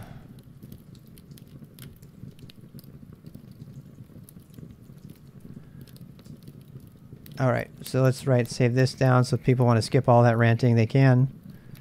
Yes, it can. Yes, it can. It absolutely can. In fact, the old days, that's the only thing you could do. There was no JavaScript. People did server-side rendering, which is still a thing today, but it shouldn't be. All right. Tailwind, CSS, JavaScript way. We talked about that. It's Canvas web.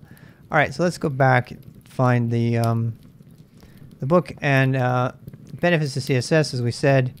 You can precisely move things around. I think I'm going to paraphrase. The most powerful reason to use CSS, in my opinion, is to make the style change depending on how the content is being viewed. It's called responsive design, but it doesn't even need to be called that anymore. It's just called good web design these days. They don't even call it responsive anymore because it's expected. And we haven't got to it yet, but the addition of the media query, I think, is the single most important thing that ever happened to CSS. And nowadays, people are saying that you shouldn't use media queries. I'm not kidding. I actually want to turn to the chat on this, but when we get to the media query topic, I frequently hear from professional front-end engineers that media queries are bad, that you should never use media queries anymore. And I don't know where that is coming from. I believe it's because they think the component model media queries can mess things up and change size and stuff. And I don't know. We're gonna have to get more information on that. But as we go through, we'll understand it better. Elsie says, in the most basic sense, that is why tags like H123 should be used for semantic meaning, yes, for the first heading, and not for this should be a bigger font. Right, exactly. And that's really, really core to this question of semantics and stuff. More accessible sites, that makes a difference. Come to think of it, there really aren't any disadvantages to style sheets. Browser inconsistencies, that's gone away. Power of CSS. We're not talking about minor visual tweaks, and that's what I'm getting at. So this Zen Garden, by the way, we're going to go see this Zen Garden, but this Zen Garden is a dated technology. It's still fun to go here, but this is dated at this point because components, the whole reactive approach doesn't like having all the styles in one place.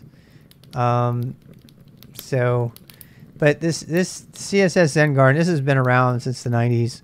This is a way for you to change exactly the same code into a different style. So for CSS based, okay, so let's see here. CSS Zen garments made locally. PDF CSS, let's see. I'm trying to figure out one. The idea here is that you can change the exact same HTML into multiple different versions of just by changing the style. Here it goes. See that? The road to enlightenment, littering a dark and dreary road lay, right? So, I mean, it's almost like you go to them and you're like, no, this has got to be different. It is a different site. CSS Zen Garden, the road to enlightenment. So what is this about?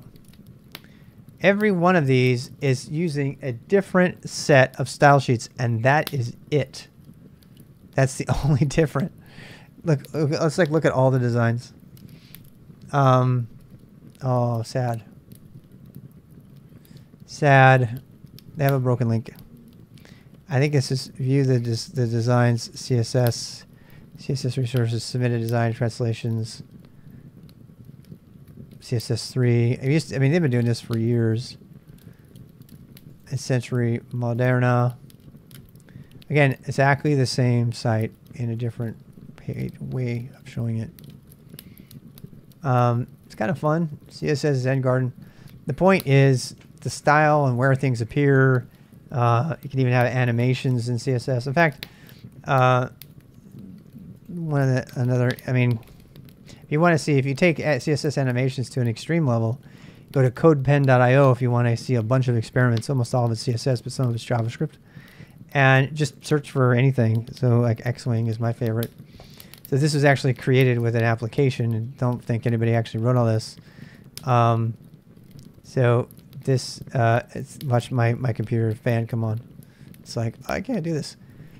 It's really choppy because my fan is going off. This entire animation has no JavaScript in it. You see this? No JavaScript.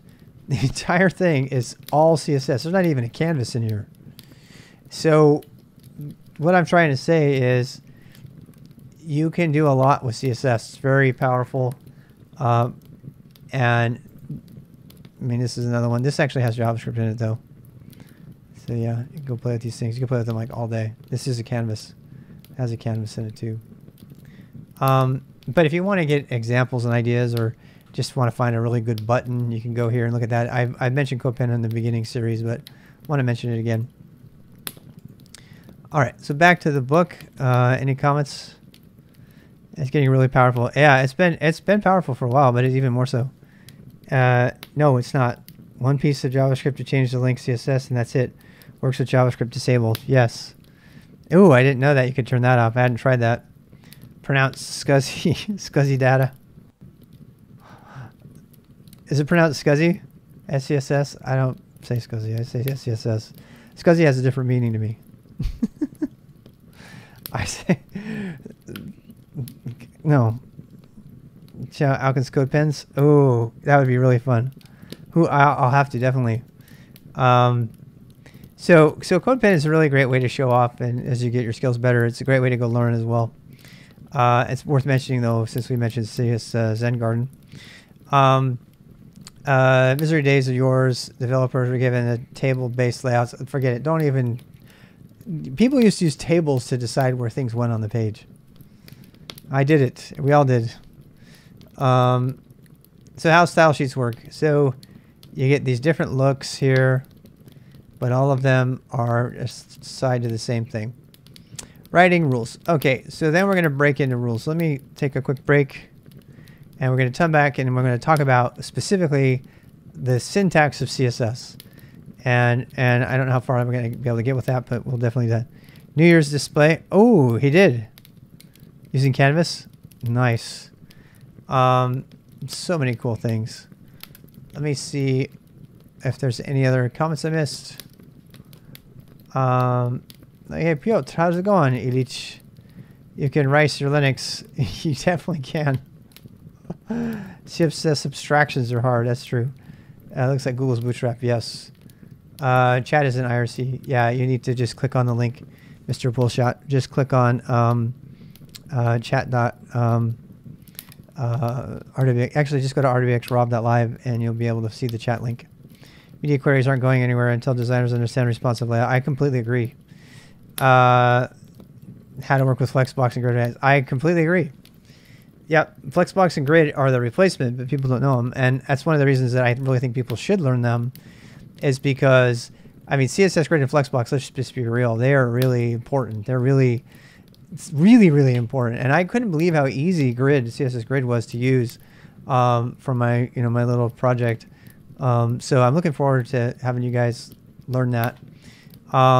Any questions from here? XN says, hey, hi. I was able to join very easily. Nice. Okay. So I'm going to just take a break to let my voice rest for a bit, and I will be back in like 10 or 15 minutes, I will say. And when we come back, we're going to dive right into the exact syntax of CSS so you can understand. We've been playing with it all the time, but we haven't really explained what it is and how it works. And she talks about that in the book now. All right, so stay with me. I'm going to put, let's see, away until 12, let's say just 10 minutes, so just 12:30. So go get a drink, go take a break. And syntax.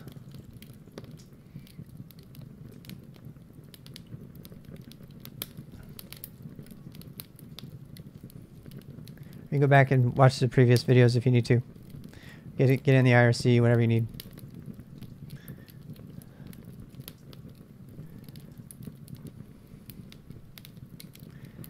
Framework stuff, Razor. I'll move to nice. Yep.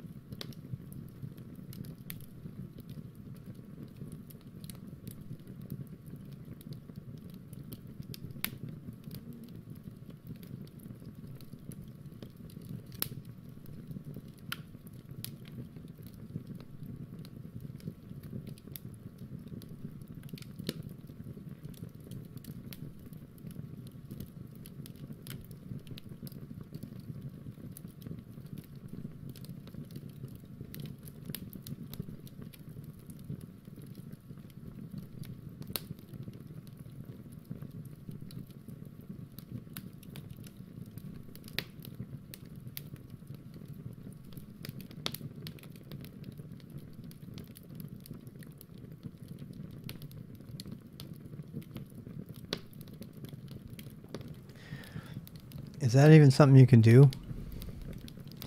I didn't think you could convert Flash to HTML. We got a couple minutes here. For a minute before we start. I didn't think you could even do that.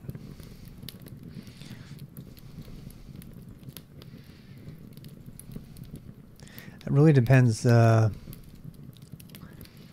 it's just such a massive change. I can't imagine that even being a thing. There's probably a few tools out there, but I don't know what I mean.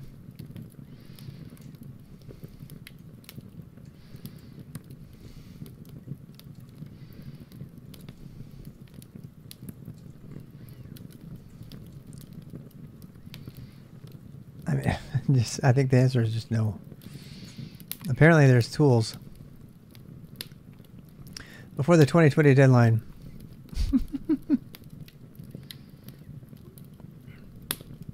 Without the source files. All these people frantically stuck trying to convert from Flash to HTML5. I won't lie. Do you know what that does?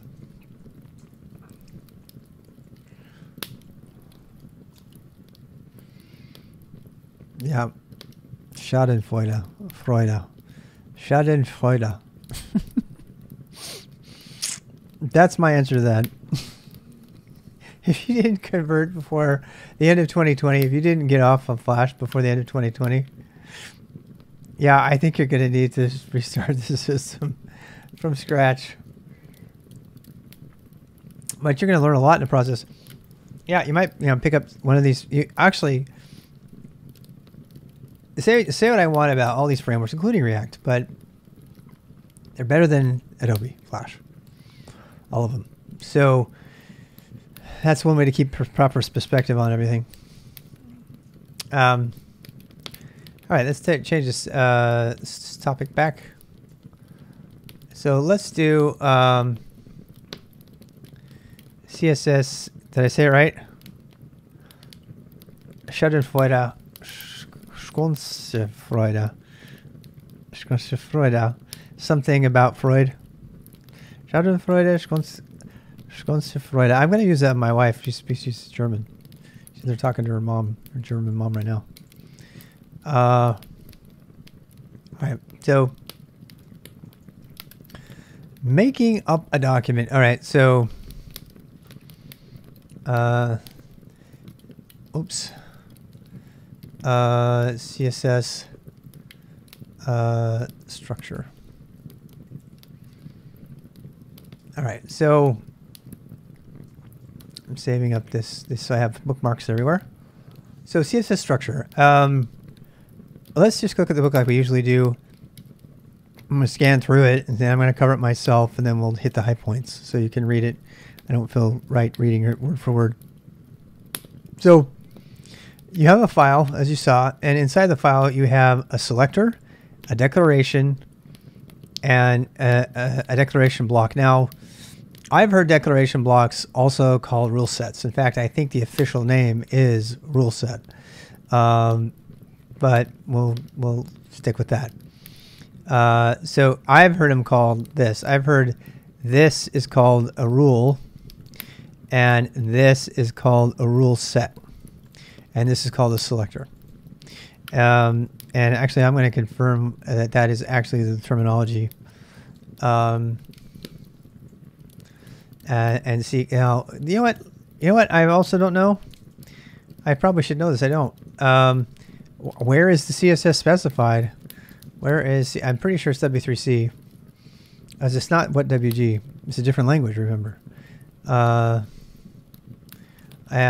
pretty sure. So this is something we should probably look up. I don't want W3 schools. Is not the place to go. I mean, it might have answers, but it's definitely not the spec. Neither is Mozilla. Mozilla Network is not the spec. It's a good resource, but it's not the spec. What is CSS? Developer, first steps, learn what is CSS. Go clicking web pages. CSS specifications. Ooh, let's read about this one. What does it say here? CSS cat settings, style sheets allow you to make great looking web pages. How does it work under the hood? HTML, the defaults used by the browser. Blee blah blah. Blue blue blue. Fast forward syntax. Come on, tell me where the spec is. Specification. Specification. There it is. Ooh, is that a link? Please be a link. That defines the technology. See below. Come on. All right, here we go. CSS specification is what? Oh, I don't know about this. Let's read it. All web standard technologies, HTML, CSS, JavaScript, etc., are defined by giant documents called specifications, specs. We know this, which are published by standards organizations such as W3C, WhatWG, ECMA.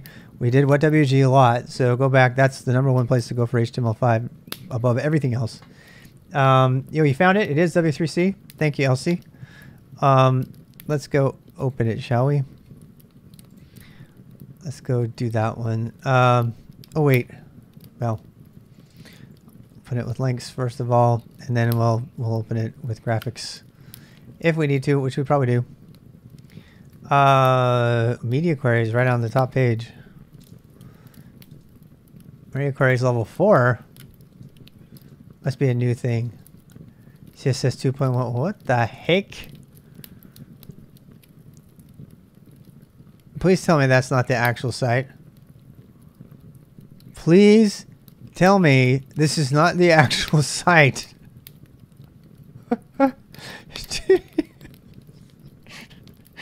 Okay, I'm going to give him the benefit of the doubt.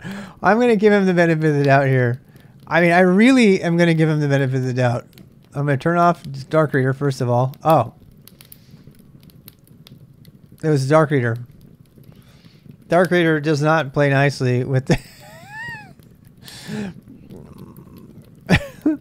You know what it is? They have this is interesting. This means that there's some overlying thing on the whole thing that has got some like kind of gradient on it. Yeah. Dark Reader trolling. Check it out, man. That means they have a background. There's a background on here. Now I have to know. And now we know how to look that up. Remember? Now we know how to look it up. Yeah, it's probably, I bet you it's a color gradient that's indistinguishable in the background. I'll bet you anything. Because they have this little thing going on right here, right? Oh, so let's go see. Inspect element. I'm going to say, what are you guys going to bet? They did it on purpose? So, HTML has a background. Yeah, look. Background repeat. Yep. Yep. That's what it has right there. Yeah. It's wait. Oh wow, now it's pretty. Why? You know why? Because I turned it off. Yep. I turned it off. Now watch. Wait. Well, it's all good now. What happened? Now it's Dark Reader neutral. Okay, wait. Color. It's a filter. If I turn this off, oh, I have to reload, don't I? Damn it. No, that's not it. Because this one is still doing it. Nope. That's not it. I know it's, well, this is, look, this is supposed to turn it off even if it's not refreshed. The intended layout. Oh, yeah. Yeah. Scroll bar colors. Ooh, look, they're even playing with the scroll bar. Don't hit F5. Well, here's the thing. It should be taking care of the background thing without this. It's not though.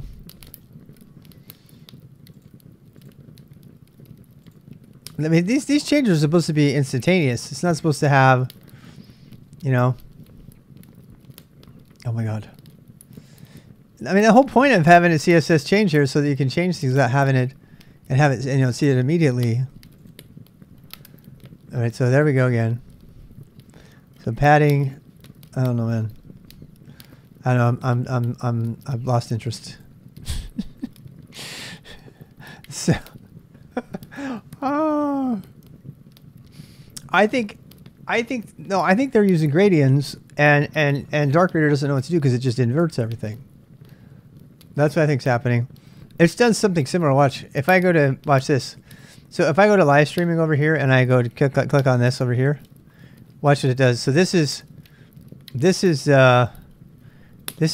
really crazy because this screen is all dark mode, but other stuff in Studio is not dark mode. It's really crazy. But if I change and put dark mode on, yeah, the live CSS should have changed. But look at this. When you put this on, it makes it transparent in the weirdest way. Oh, it's not doing it right now. Anyway, it normally does that. It's like Dark Reader doesn't play nice with some things. Some things it can be a real pain on. All right, so let's go back to what we were doing. We were trying to figure out the spec.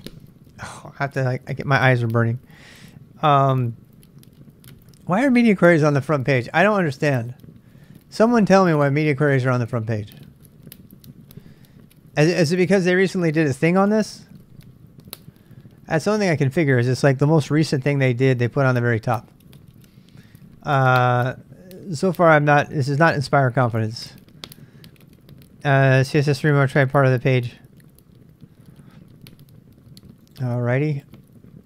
Will do. Roger Wilco. Okay, so yeah, this is what I'm used to. Yeah. It's the most millennial thing they did.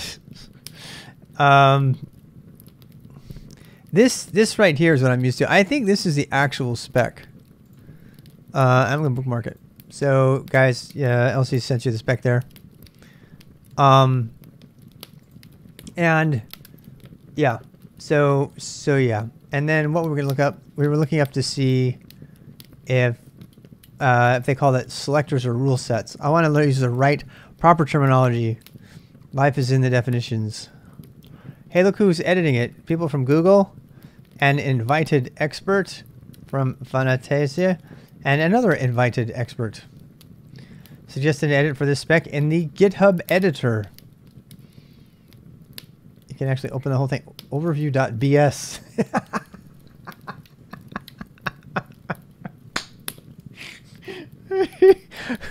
Who invented the term?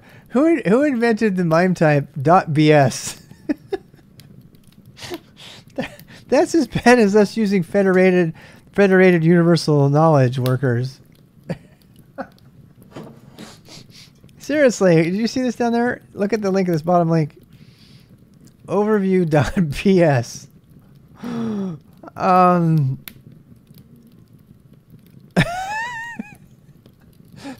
This specification is BS.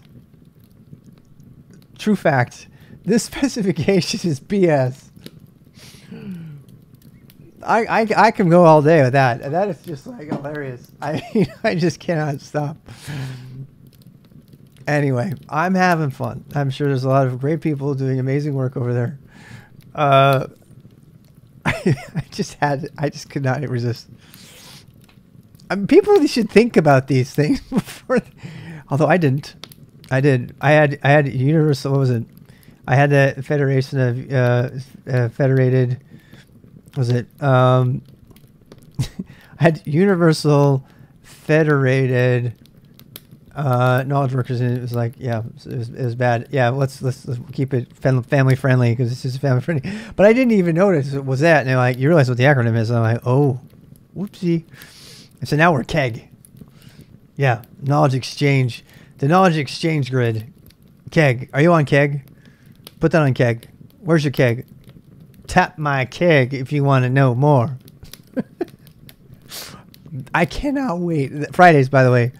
Fridays we talk about the Association of Federated Knowledge Workers, AFK Works. Come join us. We have a lot of fun with that. Where we do things like specifications, which is why I feel entitled to make fun of this one. KEG gang, yes. Purposely done, just like ours, right? This specification needs more seconds. I know. We're all 12. 52 going on 12.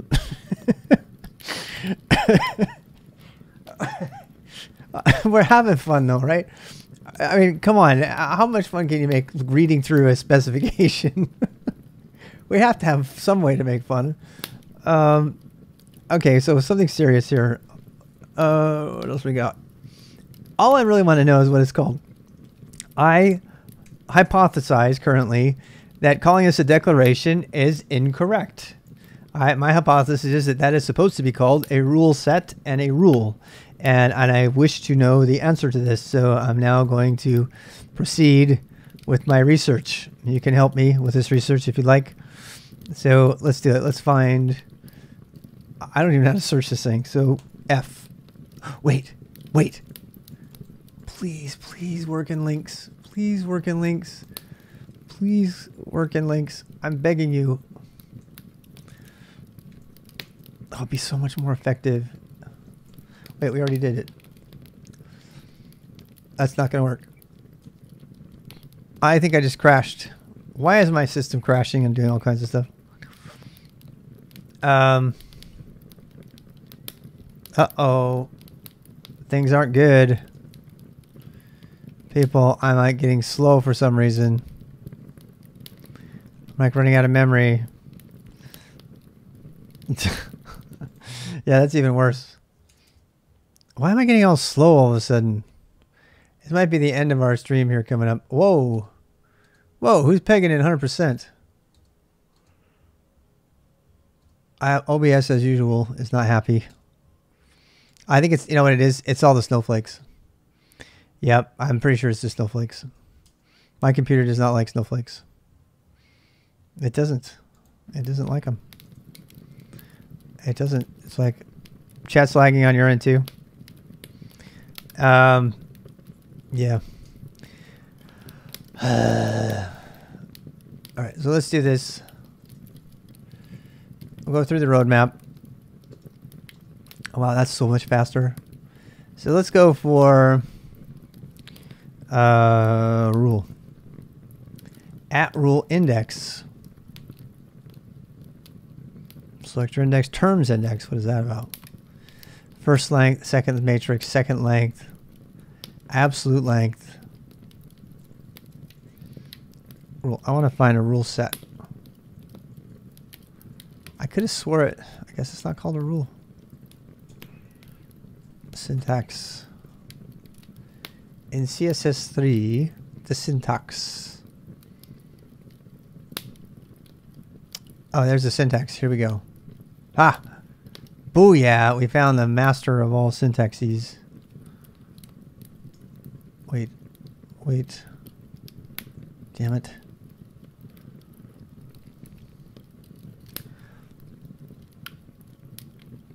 No, that's not it. Okay. Wait.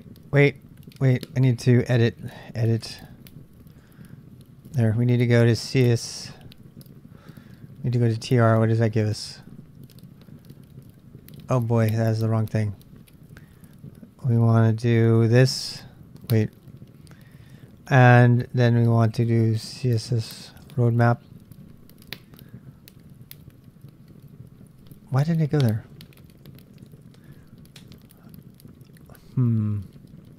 I don't want that. I want the whole thing.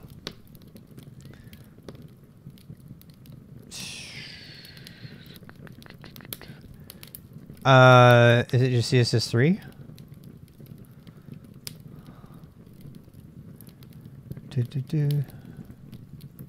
Selectors. Syntax. There we go. CSS syntax level 3. So there was talk about a 4. Did that ever really become a thing? Probably not. All right. Module level 3. Apparently this big old thing is the right thing. So then what? Abstract. This module describes in general the basic structure and syntax of CSS style sheets. It defines in detail the syntax and parsing of CSS, how to turn a stream of bytes into a meaningful style sheet. Good chance it's been written in EBNF too. Blah, blah, blah, style of the document. This was produced by the CSS working group. All right. GitHub issues are preferred for discussion. Nice. Publication as a candidate recommendation does not imply endorsement. Patent policy. Blah, blah, blah. Come on here, baby. We want intro. Let's go to the intro. Section is non-normative. This module, blah, blah, blah. Code points. Yep. So it's all Unicode now, thank God. Module interactions, description, just declarations, right? Style rules. What did I say? This whole thing, this whole rabbit hole has been to define what to call these things. A qualified rule. A style rule is a qualified rule that associates a selector list with a list of proper declarations. Property declarations. Oh, look. They are also called rule sets in CSS2. Well, that explains everything. I'm so glad I went down this rabbit hole. Because I learned CSS2 and then I learned CSS3.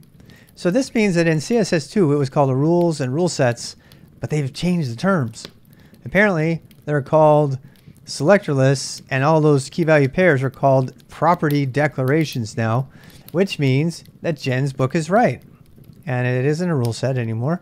That would have been CSS2, CSS3. Maybe that got updated. Maybe. That would make sense because I would imagine she's like really up to speed on CSS because it's her main thing.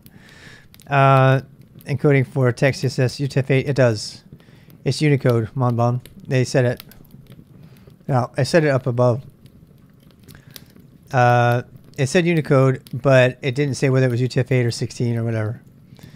I'm almost positive it's always UTF-8 though. Yeah. Oh, whoopsie. The concept of environment encoding was added. The behavior does not change. Here we go. New formats, a new linking mechanism. That's different. That's not the same. You see, you know what I find interesting? Look at the spec. They deliberately leave off. You see here? They leave off quotes because quotes are completely optional. People will yell at you for leaving quotes off. As long as it's not bad, you know, like have characters in it, then that's perfectly fine and clearer to read. So UTF-8 encoding. Though UTF-8 is the default encoding for the web, there are many newer web-based file formats that assume or require UTF-8 encoding. CSS was created before it was clear which encoding would win, and thus can't automatically assume the style sheet is UTF-8. Did you read that, Monbon? That is interesting to me. Style sheet authors should author their style sheets in UTF-8, and this is super interesting, and ensure. Yeah, people use quotes too. I use single quotes too sometimes when I can, and ensure, and they are fine under HTML5. And ensure that either an HTTP header or equivalent method declares the encoding of the style sheet to be UTF-8. Wow. That means that UTF-8 has to be declared in the header of the request for the style sheet. That is so interesting to me. Or that in the referring document declares its encoding to be UTF-8. In HTML, this is done adding meta character 8 into element to the head of the document. If neither of those options are available, authors should begin the style sheet with UTF-8 bomb to the exact characters. What? A UTF-8 bomb, that big bomb is like one character at the very beginning, and it's usually skipped over by parsers and stuff, but that is super fascinating to me. And this is, I know beginners, you're like, what are we even doing? We talked about UTF-8 being the standard for all texts today. It's what allows us to put Unicode emojis inside of our text. We put a meta character charset UTF-8 in the HTML header so that the web page that's sent up by the web server knows to send it as UTF-8 as an HTML HTTP header, and otherwise your emojis won't work. And you know, you can use emojis, by the way, in CSS, but you need to make sure that somehow the thing receiving your style sheet gets notified that it's UTF-8. Now, what I find interesting here is we put sharp meta character set UTF-8-8 for the HTML, but does that mean that the style sheet that's linked in, that's in a separate file, does that infer that that's also UTF-8? Well, there's only one way to know that, and this is definitely not beginner content. And you can skip over this. I'm going to put a skip over here. So I'm going to put a topic. I'm going to say, I'm going to make a little note here. Give me a sec here. So I'm going to make a topic. Let's say our CSS. Let's see. Are separate CSS files assumed to be UTF-8. And I'm going to put that, and then I'm going to change this a little bit. And I'm going to back up on this a little bit too. So, well, I mean, people can back up on this too. So let me just recap while I save this. All right, so somebody asked a question about, while we're going through the CSS, if it's defaulting to UTF-8. And we happen to be in the specification. I think this was brought up in the conversation. And so we have the spec open right here. It's right here is where it's at, CSS-syntax-3. And we happen to find this really interesting passing paragraph. This is not beginner material, but if you've been following this at all over the years, you might find this interesting. UTF-8 was a default encoding for the web, and many newer web-based file formats use it, but CSS was made before then, and thus you can't assume it's UTF-8. However, style sheet authors should author their style sheets in UTF-8 and ensure that either the HTTP header or equivalent method declares the style sheet as UTF-8, and in HTML you put it in the meta character set element to figure that out. So if neither of these options are available, then the BOM, which is like a single weird character at the beginning of a file, should say what type of thing it is. So with the UTF-8 BOM at the exact characters, it makes me think that we should probably put @charset UTF-8 at the very beginning of the document. Document languages that refer to CSS style sheets that are decoded from bytes may define an environment encoding for each style sheet, blah, blah, blah. The concept of environment encoding only exists for compatibility with legacy content. New formats that link the mechanism should not provide an environment encoding, so the style sheet defaults to UTF-8 in the absence of more explicit information. So it goes without saying that it's going to do the right thing these days. It's just going to be doing an UTF-8, but you don't have to worry about it. I am mildly curious, though, if I request a style sheet, if it's going to put a HTTP header in there, that's going to tell me exactly what it is. And so for that reason, I want to attempt a little trick here. So we have this server running right up on our local server, just using the Go library, and then it's on localhost 8080. And if I can just, I can get the basic thing there. Or I can go get, but what I really want to know is if I get assets/styles, right, .css, that'll just open up the style sheet, right? But if I curl that thing, I want to see what the headers are. And that would be -i. So there's the headers, and there it is. There it is. This is really fascinating to me because this means that even the Golang built-in net HTTP library that we use to build our server knows enough to associate .css as the suffix, which is the only association that it would ever know, as saying, oh, that's text CSS, here comes a char UTF-8, char set UTF-8. If this line were not there, according to the specification, then we would have to provide some other way to ensure that whatever's using it would assume UTF-8. So that is a little bit of a rabbit hole, and I'm going to return back to the main topic at hand. But for the more advanced people who've been watching the byte order mark, question.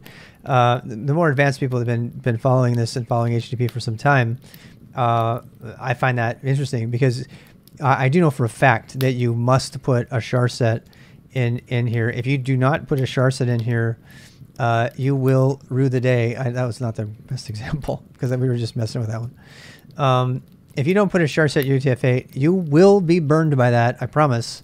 Nginx by default does not set the char set for HTML to UTF-8. And so if you put emojis and all of a sudden there are squiggle weird things, then that's what's going on. So just to be safe, obviously you can go in there and change it in your server, and almost all hosting services, including Netlify and GitHub pages and everything, they do the right thing. But you want it anyway, because if you're going to go preview it on another Nginx server at some point, you don't want to get burned later because you don't have your UTF-8. It's one of those items in boilerplate, and you can go back in the video when I talk about what boilerplate is, that in your personal boilerplate, you probably want to make sure it's there. And frankly, I didn't put it there consistently until this year through a lot of this research we've been doing as we've been going through these different boosts. So now I know something new. Today I learned that CSS is not assumed to be UTF-8. It has to be told, the server has to tell whatever receives it that it is UTF-8, and that is taken care of in the header. So, fun little side note. And that's, I think we've captured that well. So somebody coming into the video can go back on. I'm going to go back and change our topic back to what we were before.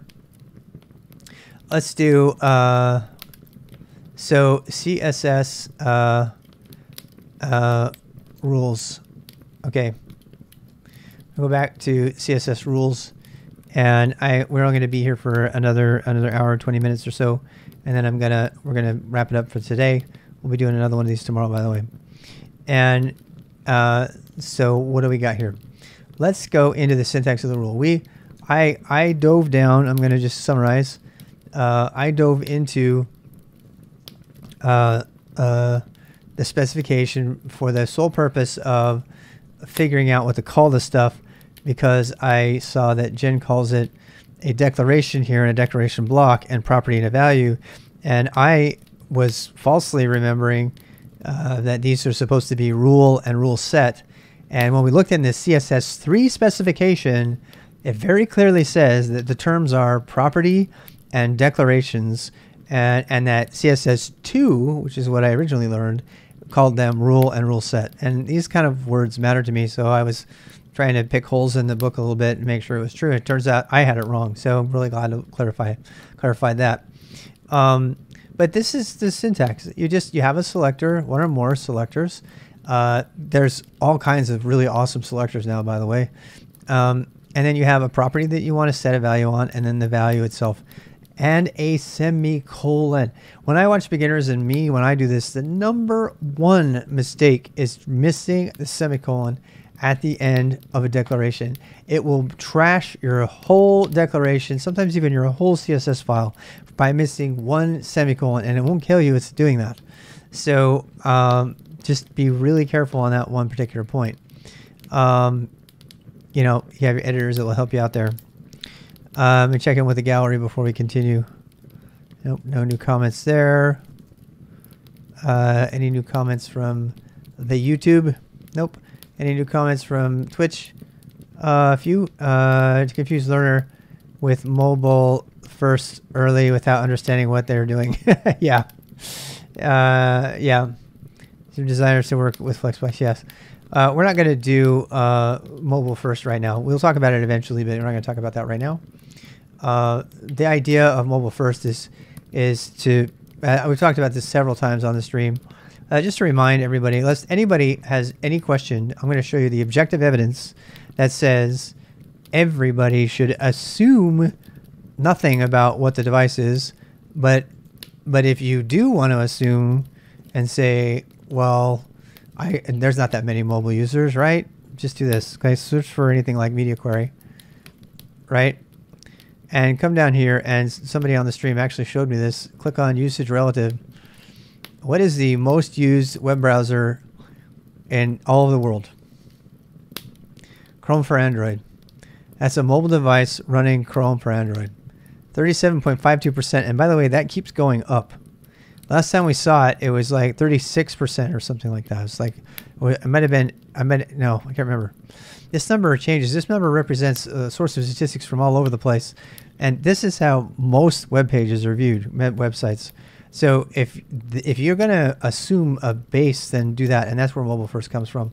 The idea of mobile first has largely been overtaken by just make good sites for all devices and don't, you know, worry about, you have to pick one first, right? And then make adjustments as you go. And people will do that. They'll make a site that looks really good on a mobile device, and then they'll make it look good on other things. And I used to do that. I still think it's a great way of doing it. I don't think it's required, though, personally. Some people get really bent out of shape if you don't do it that way. So let's go down here. So selector. What is a selector? The selector is the part at the front, and we're going to talk about all of those things, what they are. You have the declarations, which are the group. There we go. You have the properties, which are each of the colon whatever properties. And then they go ahead and they make their first style sheet. Well, we've already made a style sheet, so we can just go back in and review the one we already made. And then how to attach the style sheet to the document. We also talked about that some time ago, but I'm going to review that again as well right now. And there's, let's see, big concepts, inheritance. Okay, we'll talk about that next. I think big concepts is probably going to be where we're going to end for the day, because I feel like we're doing a lot here. So here is, let's go pull up our style sheet that we've been working on. And so first of all, let me just ask you off the cuff, where are the 3 places, does anybody know, that you can put a style? And I want to remind everybody about this because when we talk about selectors, it's going to come important. So the first place you can put a style is inline. And this is becoming more popular now with component-oriented design and things like that. So the first place you're going to put a style is inline. So if I wanted to size the image here, I would have style equals whatever, and you can put a bunch of properties now that I know what they're called, with semicolon separating them, and you can do that. And that's totally acceptable. In fact, I do that on one of my sites because it just makes more sense for this teeny tiny site that I have. It makes much more sense to do that than to go full blown and have a separate file for it and everything. I'm going to show you. Give me a sec here. So this, Artifacts Rob Live is just a single page, so there's no reason to break everything up. It would slow down the page in that case. Because it's not that much content, and pardon my internal. So here's my styles, and the styles are in a script. I'm sorry, the styles are in a. This is number 2 way to do this. Put all the styles inside of a style tag someplace in your document. But I also have the first way, which is inline. I thought I did. Maybe I moved it. Yeah, I did. I think I moved it out. I did. But if I wanted to, I could have put a style right in the middle of right in the middle of the element, right? And the problem with that is it's not really centralized. You don't really know where it is. And usually when you want to add a style, you want to add a style like a class. You want to say, I want to have it be pink or something, and then anything that you put a style pink on becomes pink, right? So, or something like that. So inline is the first way.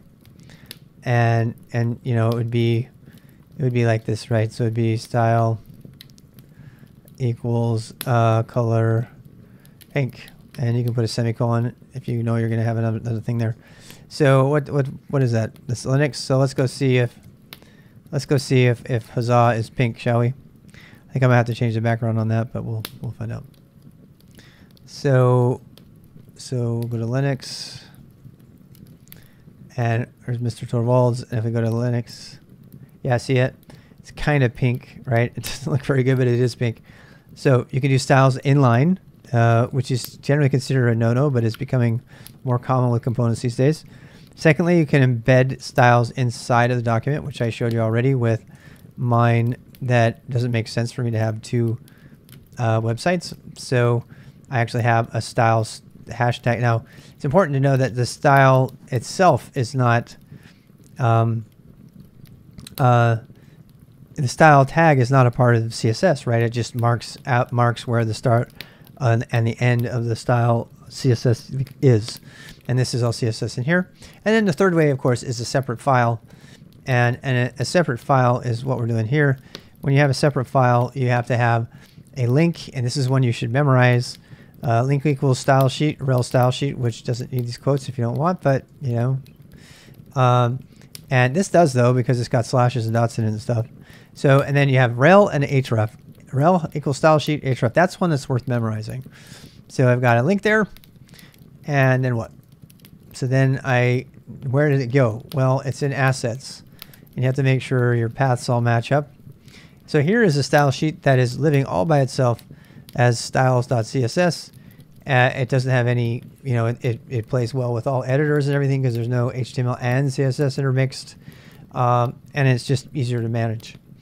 All right, so those are the 3 ways. So let's break this down. We have styles selectors, and then we have the rules. Let me do it with my mouse. So here's the selectors.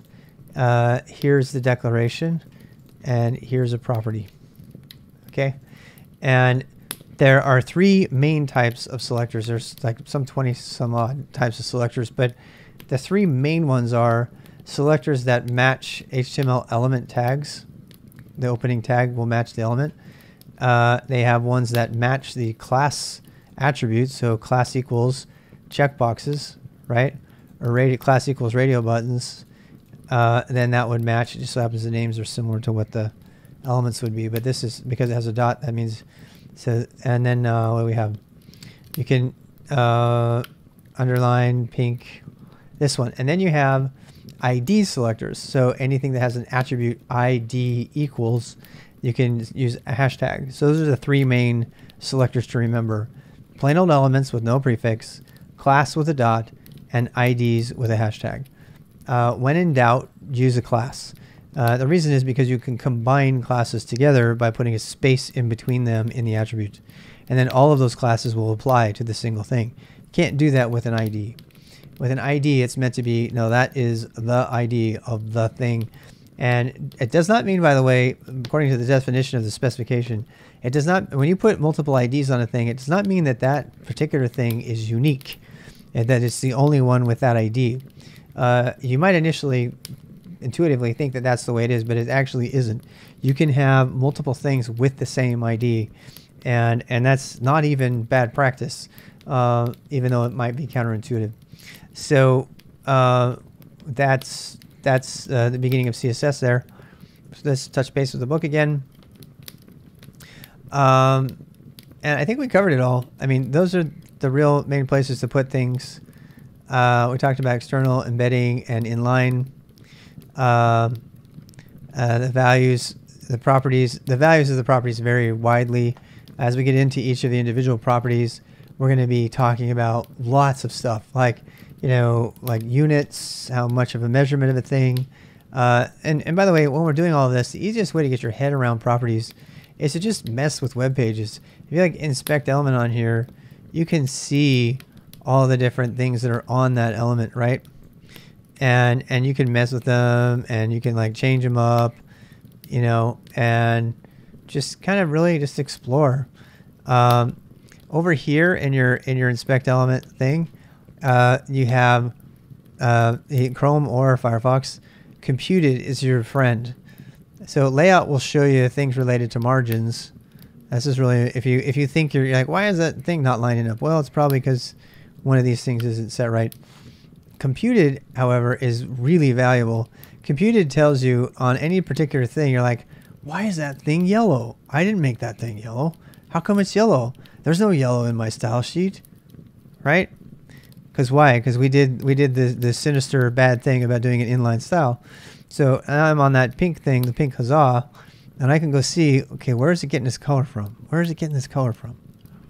Where is this color coming from? I have no idea. Okay, there it is. So its color is pink. There it is, but who made it pink? What made it pink? You can say this dot style. Oh, element. All right. So by looking at that, I can obviously I can see it up here, but I can see that that was set to be pink by the style element, and I can even test what that looks like if I remove it. And I click here, and it'll go back to normal, right? So that's like back to so.